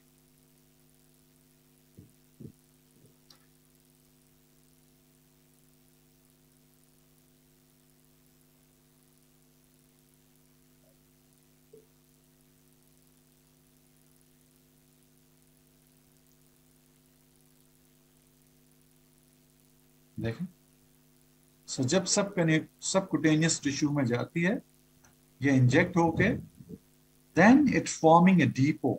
This is the depot. और ये जो है वो ग्लार्जिन U100 है, लेंटस यानी, और लेंटस जब इंजेक्ट होती है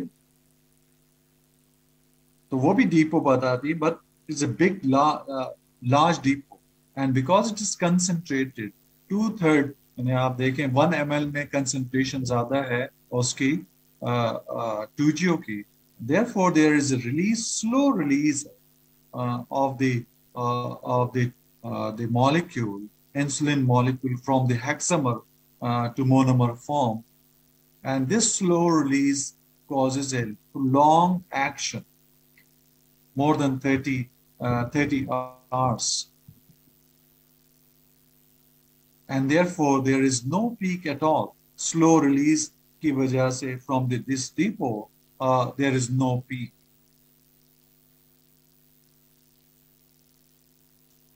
So you remember this patient HbA1c, which is 9.2. So what is the contribution of fasting blood glucose in this level of HbA1c? अगर किसी का HbA1c 9.2 हो तो उसमें फास्टिंग का कितना कंट्रीब्यूशन है? 80%, 50%, 30% or 20%.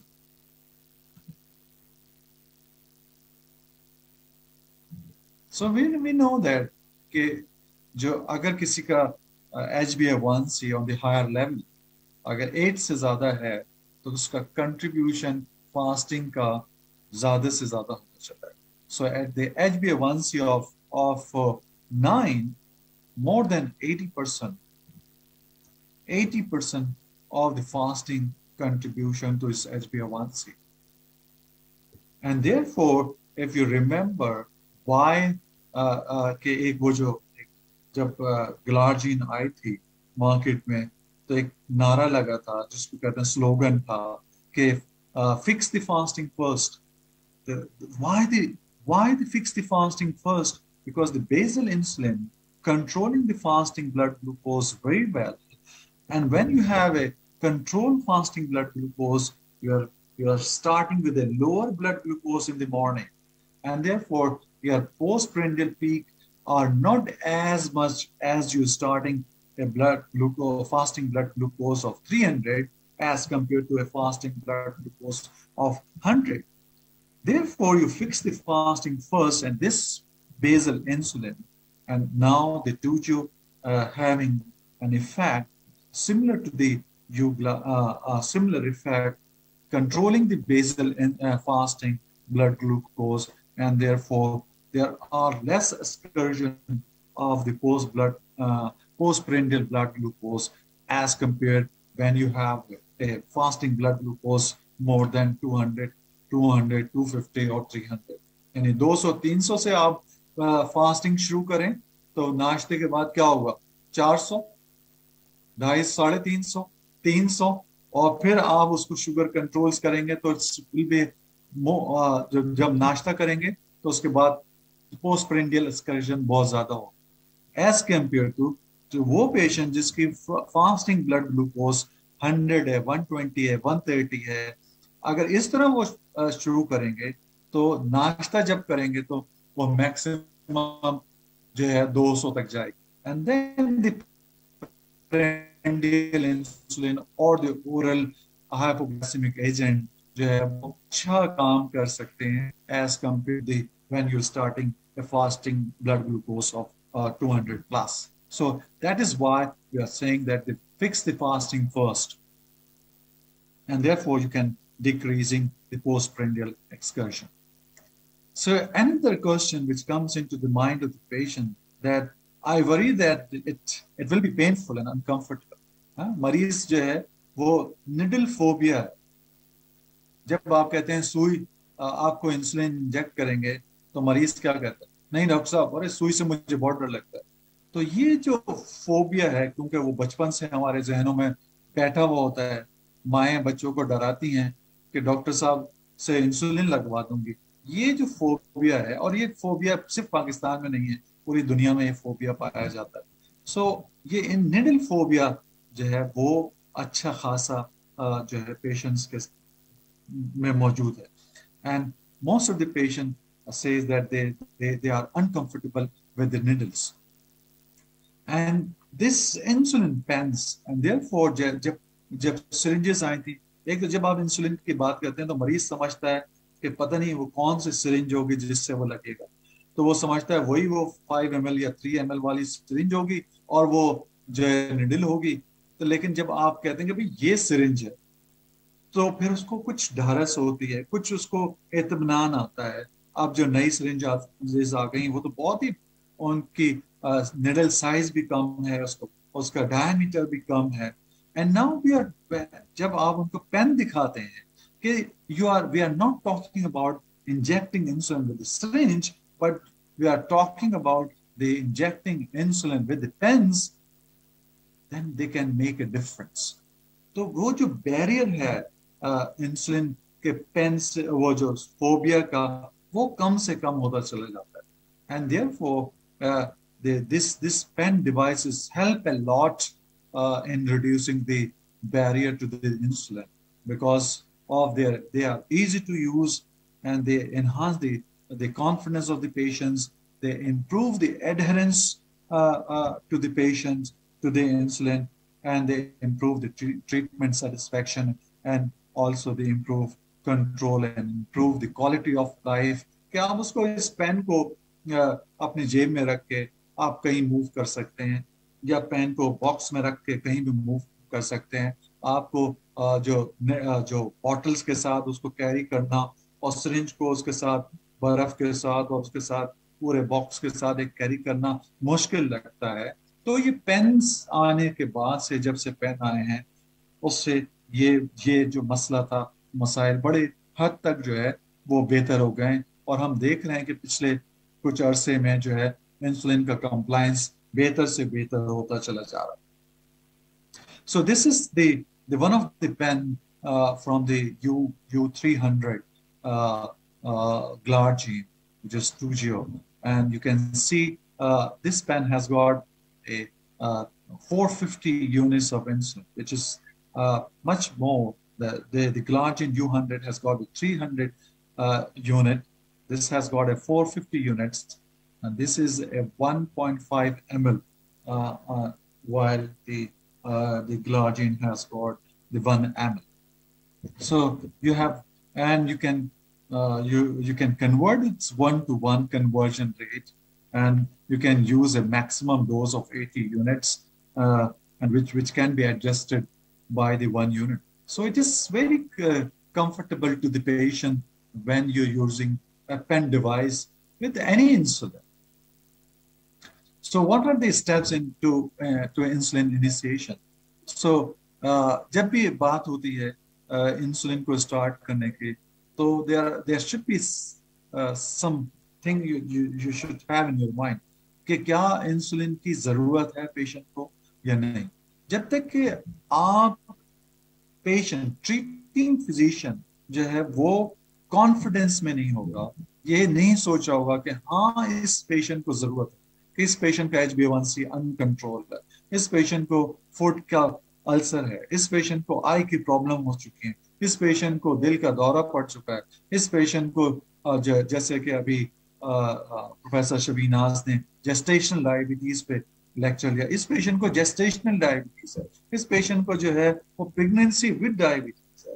तो जब तक कि आप ये नहीं सोचेंगे कि मैं reason for what is the reason for initiation of insulin, जब तक कि आप अपने आप को सेटिस्फाई नहीं कर पाएंगे तो मरीज को भी सेटिस्फाई नहीं कर पाएंगे. You should have some logical reason for initiation of insulin, and then you should address as we address the barrier to the insulin. जो जहन में है, जो मरीज के जहन में है कि इंसुलिन के लगाने से शुगर कम हो जाएगी, बहुत ज्यादा कम हो जाती है, वो जो है वो इंसुलिन सुई से डर लगता है, बहुत ज्यादा चुभती है, प्रेग्नेंट लेडी कहती हैं कि कहीं ऐसा तो नहीं बच्चे को कोई तकलीफ हो जाएगी वगैरह वगैरह, वजन तो नहीं बढ़ जाएगा, इस तरह की बात. And what are the life style of the patient. So you need to individualise each and every patient. हर मरीज पे हर इंसुलिन काम नहीं करती, हर मरीज के लिए हर इंसुलिन नहीं है. So need to individualize initiation of insulin according to your patient lifestyle and the barriers in his mind, and what the support you can give to this patient. And it is a partnership of decision making. ये नहीं हो सकता कि जनाब मैंने pen पे लिख के दे दी कि जनाब Toujeo 20 यूनिट और लिख के दे दिया. लिख के देने से, इंसुलिन लिख के देने से कभी भी ब्लड ग्लूकोज कंट्रोल नहीं होगा, ना ब्लड ग्लूकोज कंट्रोल होगा और ना बाकी कॉम्प्लिकेशन उस पर काम में आएंगे. जब तक के पेशेंट को आप बैठ के आप, क्योंकि पेशेंट के आपके पास टाइम नहीं है, तो diabetes educator, you should have a diabetes educator. Diabetes educator भी नहीं है तो आपका कोई तो असिस्टेंट होगा. उस असिस्टेंट को आप बता दें कि भाई इंसुलिन कैसे लगाते हैं, ये मरीज को किस तरह लगाना सिखाते हैं. आज तो बड़ा वीडियो मौजूद है तो हर कोई लगा सकता है, या वेबसाइट पे जाके आप वीडियो देख सकते हैं. लेकिन आपको बैठ के मरीज को बताना होगा, आपको या आपकी टीम में से. So it's a team work. अगर आप चाहते हैं कि ब्लड ग्लूकोज उस इंसुलिन लगाने के बाद कंट्रोल हो जाए, तो आपको बताना पड़ेगा कि कंट्रोल लगाना कैसे है, एडजस्ट कैसे करना है, डे बाय डे डेली जो प्रॉब्लम्स हैं, तो उसको आपको कोई हेल्पलाइन नंबर भी देना पड़ेगा ताकि उस जो पेशेंट के कंसर्न है वो उसको एड्रेस कर सके. So it's a team approach where the patient is the priority. So this patient, so what will you do for this patient?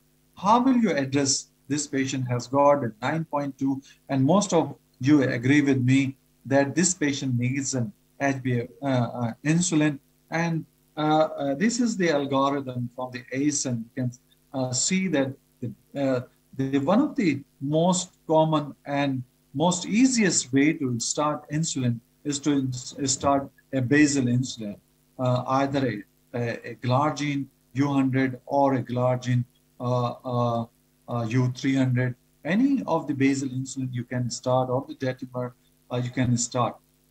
And then you can then adjust the dosage and adjust the dosage. And if the prendial insulin is needed, then you can add the prendial insulin with this one as well. So the glycemic control, and we have got these two RCTs, the glargine 300 versus glargine 100, the addition study, which compare the HbA1c reduction between the glargine, comparable HbA1c reduction with glargine 100 and 300. There are lower risk of confirmed or the severe hypoglycemia and type 2 diabetics with the glargine 300, and the lower or the similar hypoglycemic risk in the type 1 diabetic with the glargine 300 as well. And when comparing with the glargine with the IDAC, you can have a lower incidence of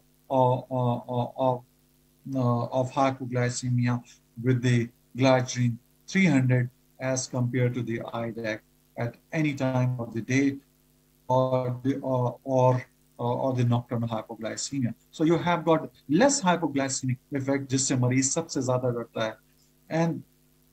And you can see these are the addition study, the similar effect, the glycemic control with the lower HbA1c, with the lower the hypoglycemic effect, and similar in the type 1 diabetics, they have the similar effect with the U100 and U300. Sometimes जो है वो मरीज जो है वो बहुत complex regime से भी परेशान हो जाता है कि आपने 3-4 इंजेक्शन एक साथ शुरू कर दिए, and the complex regime also a barrier to the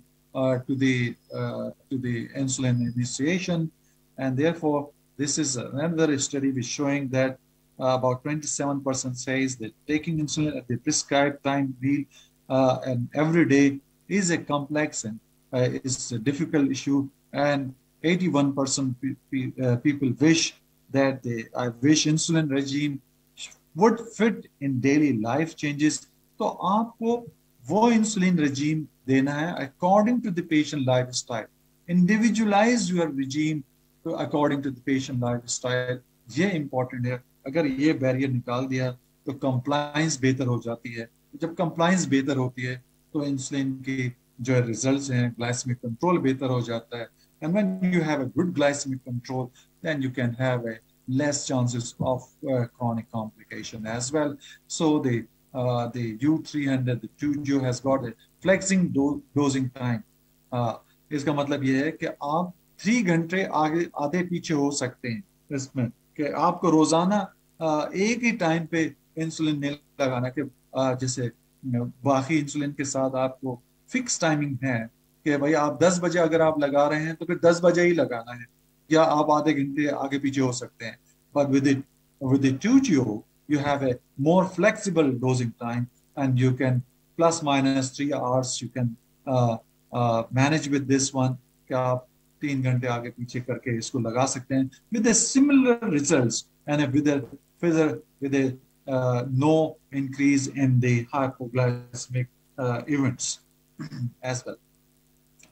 And the another concern that the most of the patients have in their mind that the insulin put on weight, and yes, of course, insulin put on weight because अगर आपने खाना पीना उसके साथ जो है वो control नहीं किया और एक्सरसाइज नहीं की तो इंसुलिन से क्या हर चीज से टैबलेट्स से भी वेट बढ़ना शुरू हो जाएगा.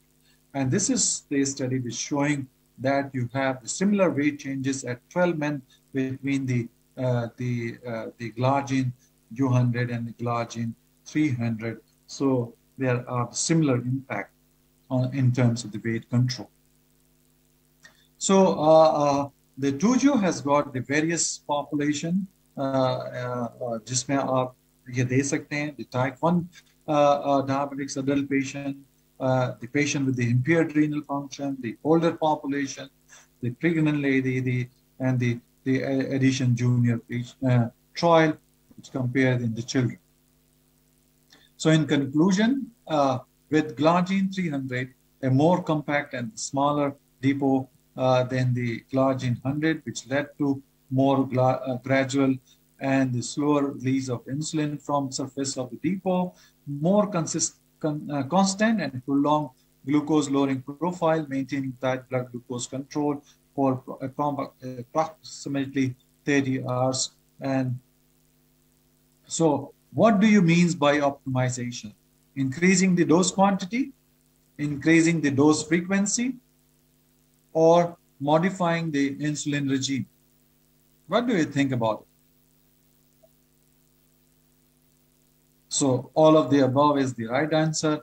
In insulin optimization means that you can increase the dose, you can increase the frequency, and you can add on insulin. Like with the Toujeo, you can add on the other insulin, the rapid acting analog insulin, to control the blood glucose level. So in conclusion of this, while initiating and optimizing the insulin, patient concern need to be addressed, like hypoglycemia, weight, needle phobia, and others need to be addressed. With Glargine U300, more constant and prolonged glucose lowering profile, more tight blood glucose control can be achieved. And this gentleman, Sir Elia Jocelyn, in 1923 said, insulin is a remedy primary for the wise and not for the foolish, whether they be patient or the doctor. Everyone knows it requires brain to live long with the diabetes, but to use insulin successfully, it requires more than brains. Thank you very much for your attention.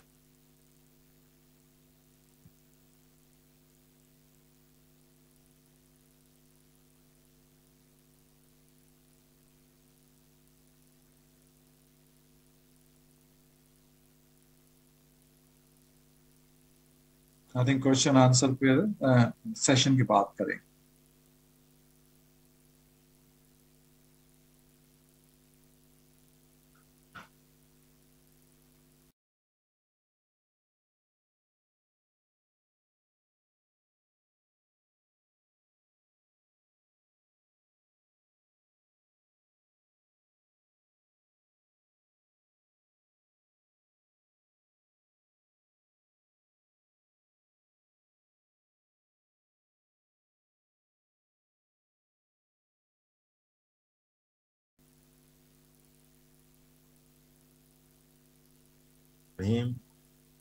My name is Dr. This is my disclosure.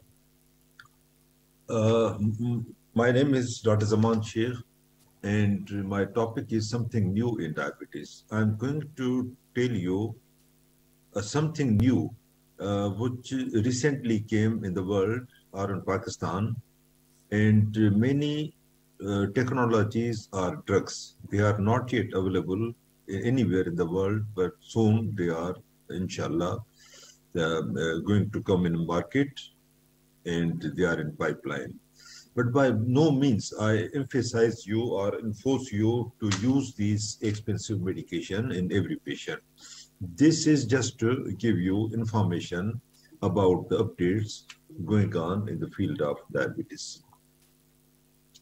This is very famous slide taken from United Kingdom Prospective Diabetes Study, UKPDS.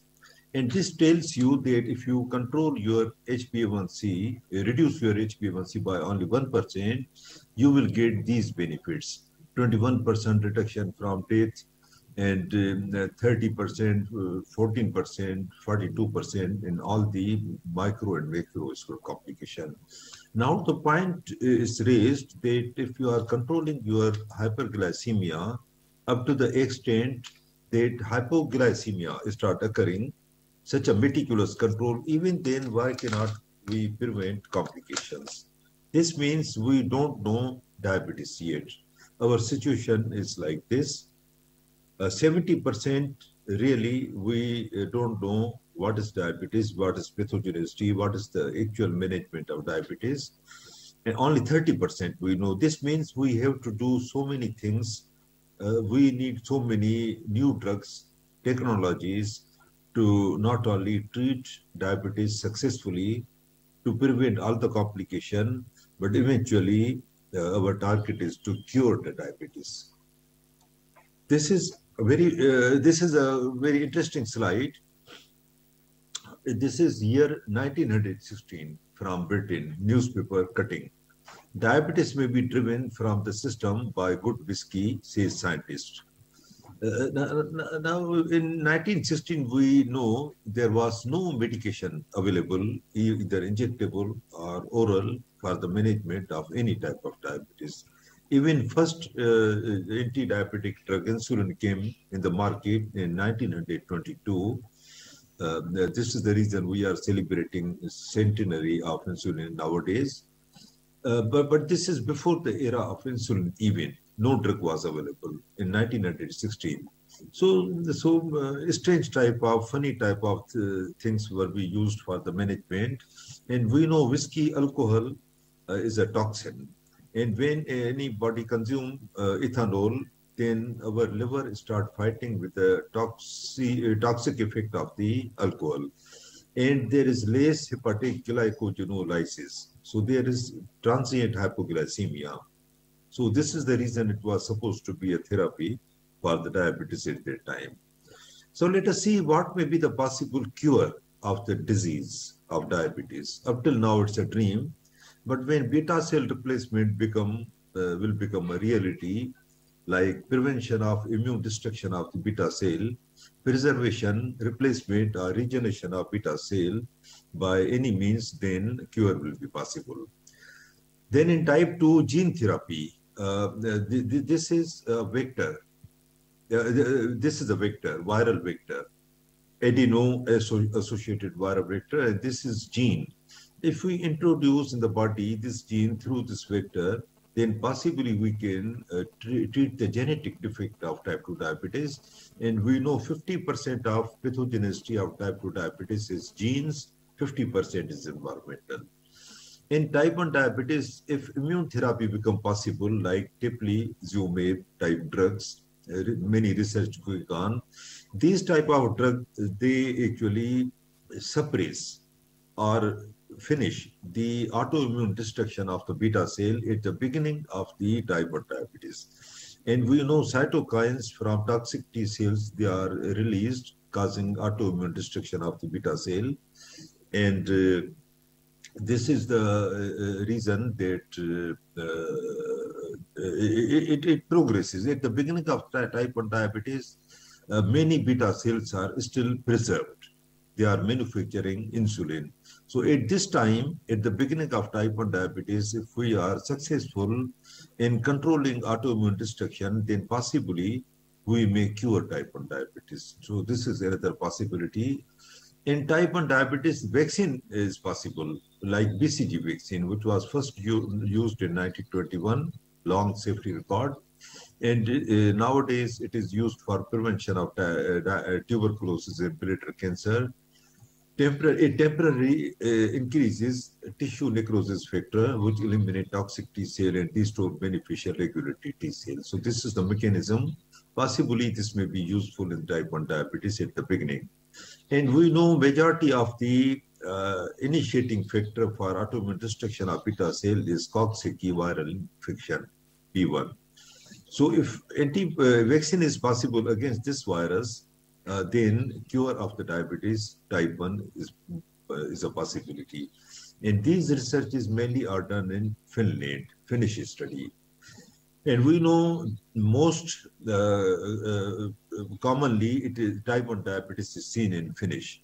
Here, rest of the world, it is 5%, and in Finland, it is more than 10%. So they are more concerned, worried about type 1 diabetes. Or if beta cell transplant or pancreatic transplant become possible, then the cure is possible. And this is stem cell therapy, is still a dream. And nowadays, we are using some classification of diabetes like type 1 diabetes, type 2 diabetes, GTM, and so on. But many patients, they are not fitting in this classification, like thin-built type 2 diabetes. We see type 2 diabetic responding on oral drugs, but they are thin, no visceral obesity, no metabolic syndrome. So this is entirely different group of type 2 diabetic patients we see, and they are not fitting in any one classification, which is existing nowadays. So in future, we may use this classification: severe autoimmune diabetes, severe insulin deficiency diabetes, severe insulin resistance, morbid obesity related, and modern age related. So let us see what is next in diabetes technology. This latest glucometers like this. This is like a watch, but this is a reading of blood sugar 128 through perspiration, because in perspiration, sweat, sugar is there, and this senses sugar from this fluid, which is beneath this watch. This is another watch, like glucometer. This is instrument which fits here, ear lobule, and through electromagnetic waves, it senses sugar in the blood, in the ear lobule, and she's reading her blood sugar. This is FDA approved and available in America and Europe. This is Dexcom, a directly paired iPhone. So 6 iPhones are connected with this instrument, a small instrument which is attached to the body of a young boy or girl with type 1 diabetes. So 6 cell phone will read live blood sugar in this child. Child is sitting in a school, father is in America, mother may be in Khairpur, sister may be in Lahore. All have got cell phone, and they can live read, see the blood sugar at that moment from the child.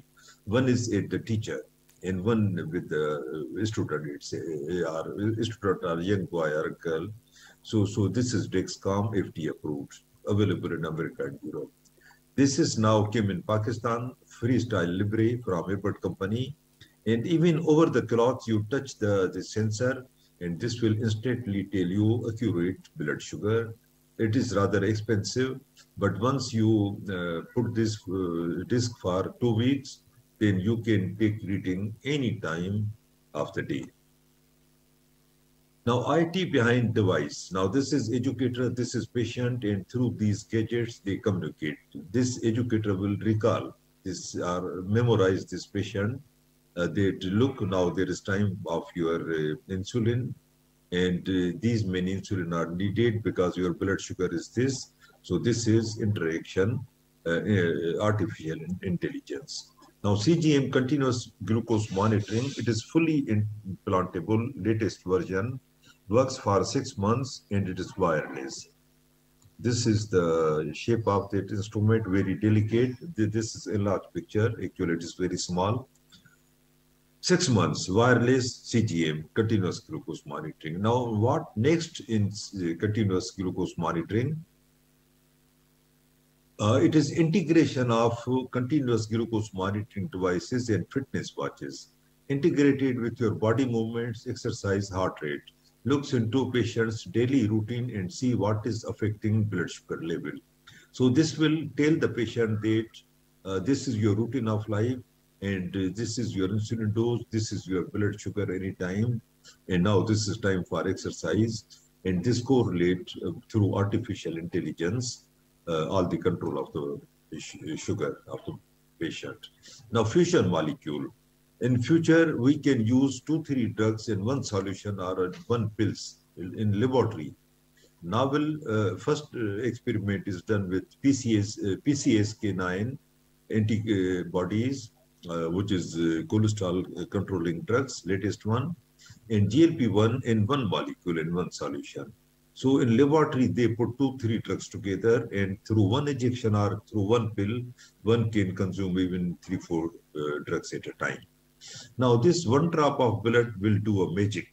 In near future, your laboratory will be at your home, and within minutes or seconds, you will come to know your HbA1c, glucose, lipids, creatinine, hemoglobin, and this is a marker of the cardiac failure, NT-proBNP, This is LFT, and this is electrolyte. So in home, just put drop of blood here, put this in cell phone, and reading of all these parameters in few seconds or minutes. This is another magic instrument. Size is like matchstick. You put a small incision in the skin and put this subcutaneously, very easy operation. And for 6 months or 1 year, this will work osmotically through interstitial fluid pressure. And this piston goes on slowly here till 6 months or 1 year. And you can put any drug in this, concentrated drugs. First experiment is with GLP-1. In near future, we can use insulin here. One insulin injection or implant for 6 months. This is needle-free gadgets for insulin. And new developments, first oral GLP-1 receptor agonist. This is FDA approved now. Pioneer study proved the safety and efficacy. It is tablet semaglutide daily. First time.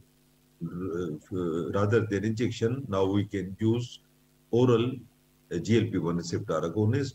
Ozempic is the name of injection of semaglutide, but name here is different. Same drug, different name, Rybelsus oral. Very potent, weight reduction is there, potency same as injectable. Once weekly DPP-4 inhibitor like umarigliptin from Japan is in pipeline. Once weekly. Every Sunday you take one DPP-4 inhibitor. This is imigliptin, first oral oxidative phosphorylation blocker. It has got 3 mechanisms on liver, pancreas, and muscle. In Times trial proved the safety and efficacy. Glucose activator, it has got glucose, strong glucose dependent action. So there is no hypo. And it has got dual action on pancreas and liver.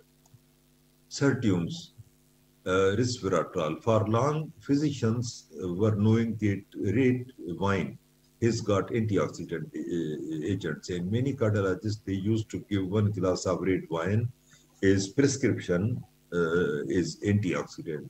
So research workers started thinking, what is their antioxidant in red wine?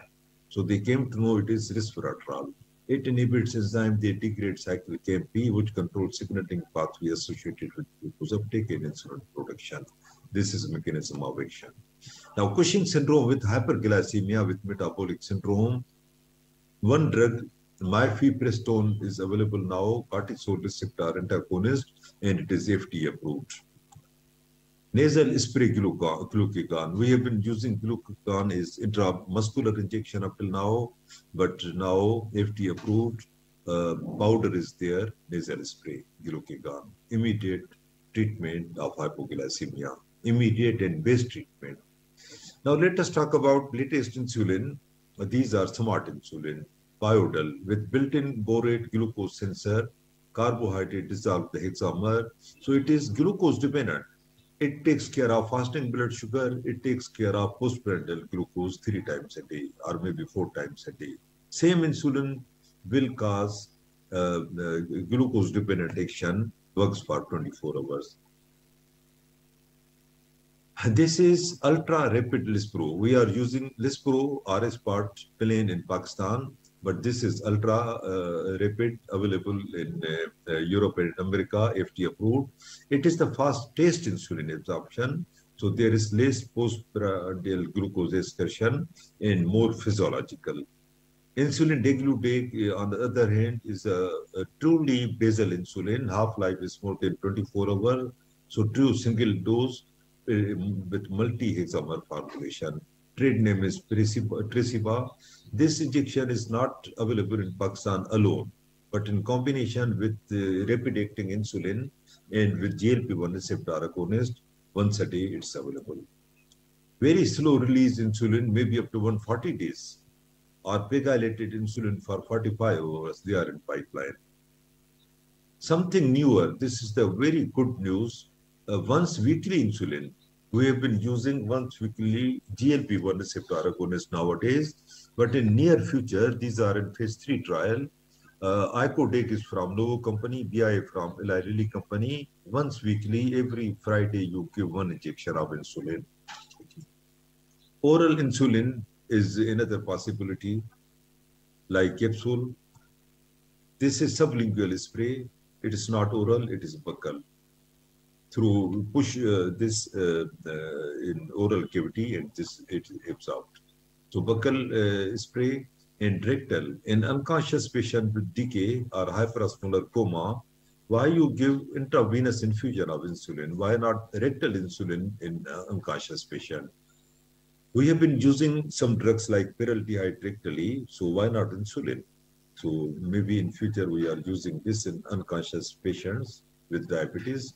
This is nasal spray. This is a special instrument. You put this, inhale, and take this off. This is Afrezia, which is a powder inhaler. It's powder, Afrezia, FDA approved in 2014, available in America and Europe. It is equivalent to short-acting insulin, rather better than that, because this is Afrezia inhaler powder, and this is Lispro. And you see more physiological role, quick acting, quick finishing role with inhaler. And this is a liquid formulation. Afrezia was powder, is powder. This is liquid. Name is strange. It is Dance 501. So strange name is given, but what it is, what it is. So this is inhaler, but liquid form. This is patches of the insulin. We are using testosterone, estrogen is skin patch. Why not insulin? These are new insulin pumps. First, old insulin pumps. In 1963, this was the size of the insulin pump. And in 1976-78, size reduced. And current insulin pumps are very small. This is a beauty queen of some country. And you see she's type 1 diabetic and wearing insulin pump, such a small pump. These babies with type 1 diabetes, they are wearing insulin pump like this. This is semi-automatic insulin pump, which is available in Pakistan, for a bit expensive. However, dream of fully automated closed-loop pump, artificial pancreas is now a reality.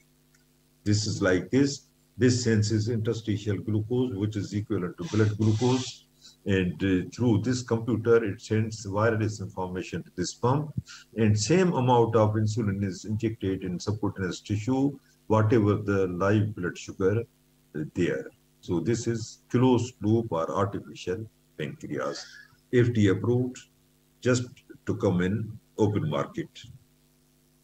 This is bihormonal bionic pancreas, insulin plus glucagon. If you put two drugs in same machine but two different chambers, then there will be no hypoglycemia. Because whenever there is hypoglycemia or tendency for hypoglycemia due to insulin, immediately glucagon will be released from another chamber, so there will be no hypoglycemia. But size is quite large. In future, hopefully, there will be small size. Scientists are using pramlintide along with insulin. Oral drugs in type 1 diabetes. Up till now, the only treatment is injection. But in near future, oral drugs are coming or have come actually.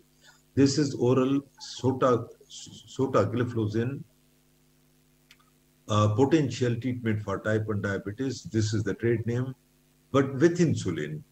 So if you give this oral drug along with insulin in type 1 diabetes, so there are two benefits. Number one, overall total dose of insulin 24 hours will be reduced. Number two, fluctuation in blood sugar, sometime hypo, sometime hyper, it will also be controlled or neutralized. So dual SGLT2, SGLT1 inhibitor, this is sotagliflozin, EMA, European Medical Agency approved, not FDA approved yet. A trial was Tandem 3 on 3,000 patients. This is dapagliflozin, also used along with insulin, and it is EMA, European Medical Agency approved, European Commission, is an adjunct to insulin, not alone, and approved on in 2019, but FDA yet to approve this drug. Provided BMI of type 1 diabetic patient is more than 27, And if there is no ketosis, then you can use dapagliflozin along with insulin in type 1 diabetes.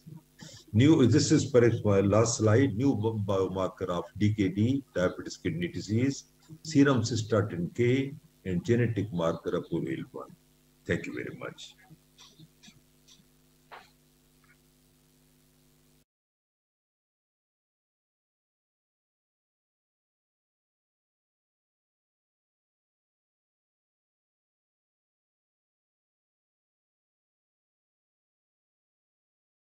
Thank you, Professor.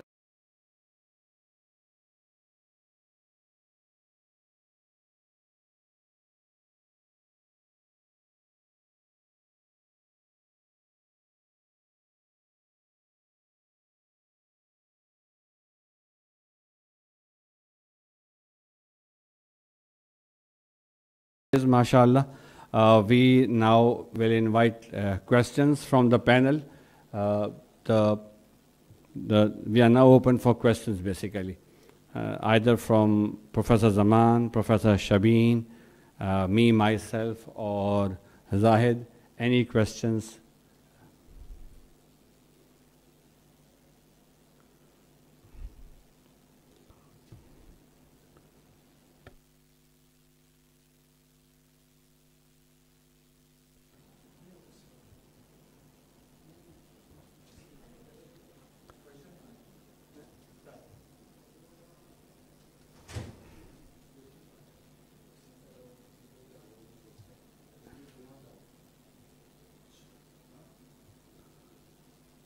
If there are no questions, in the meantime, can I, just for the sake of discussion,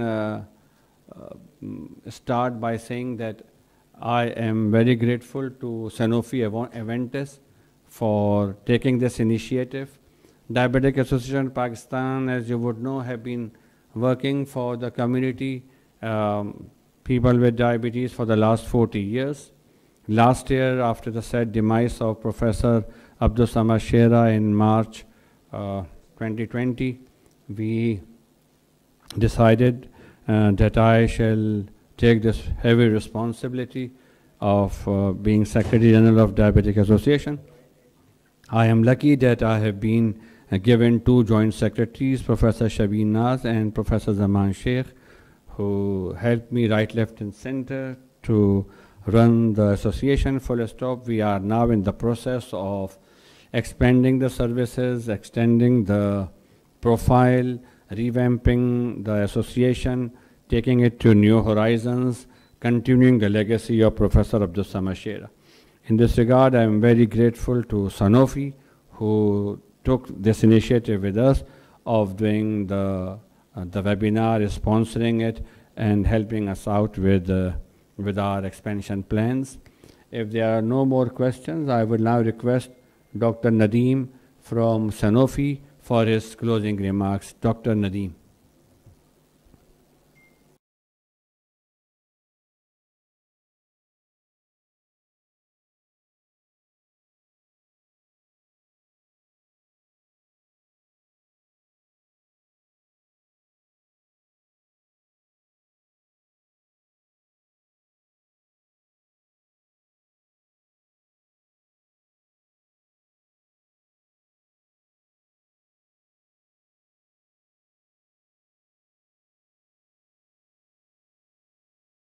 May I, from the platform of Sanofi, thank you all, especially Professor Shabin Naz and Zaman for very comprehensive lectures.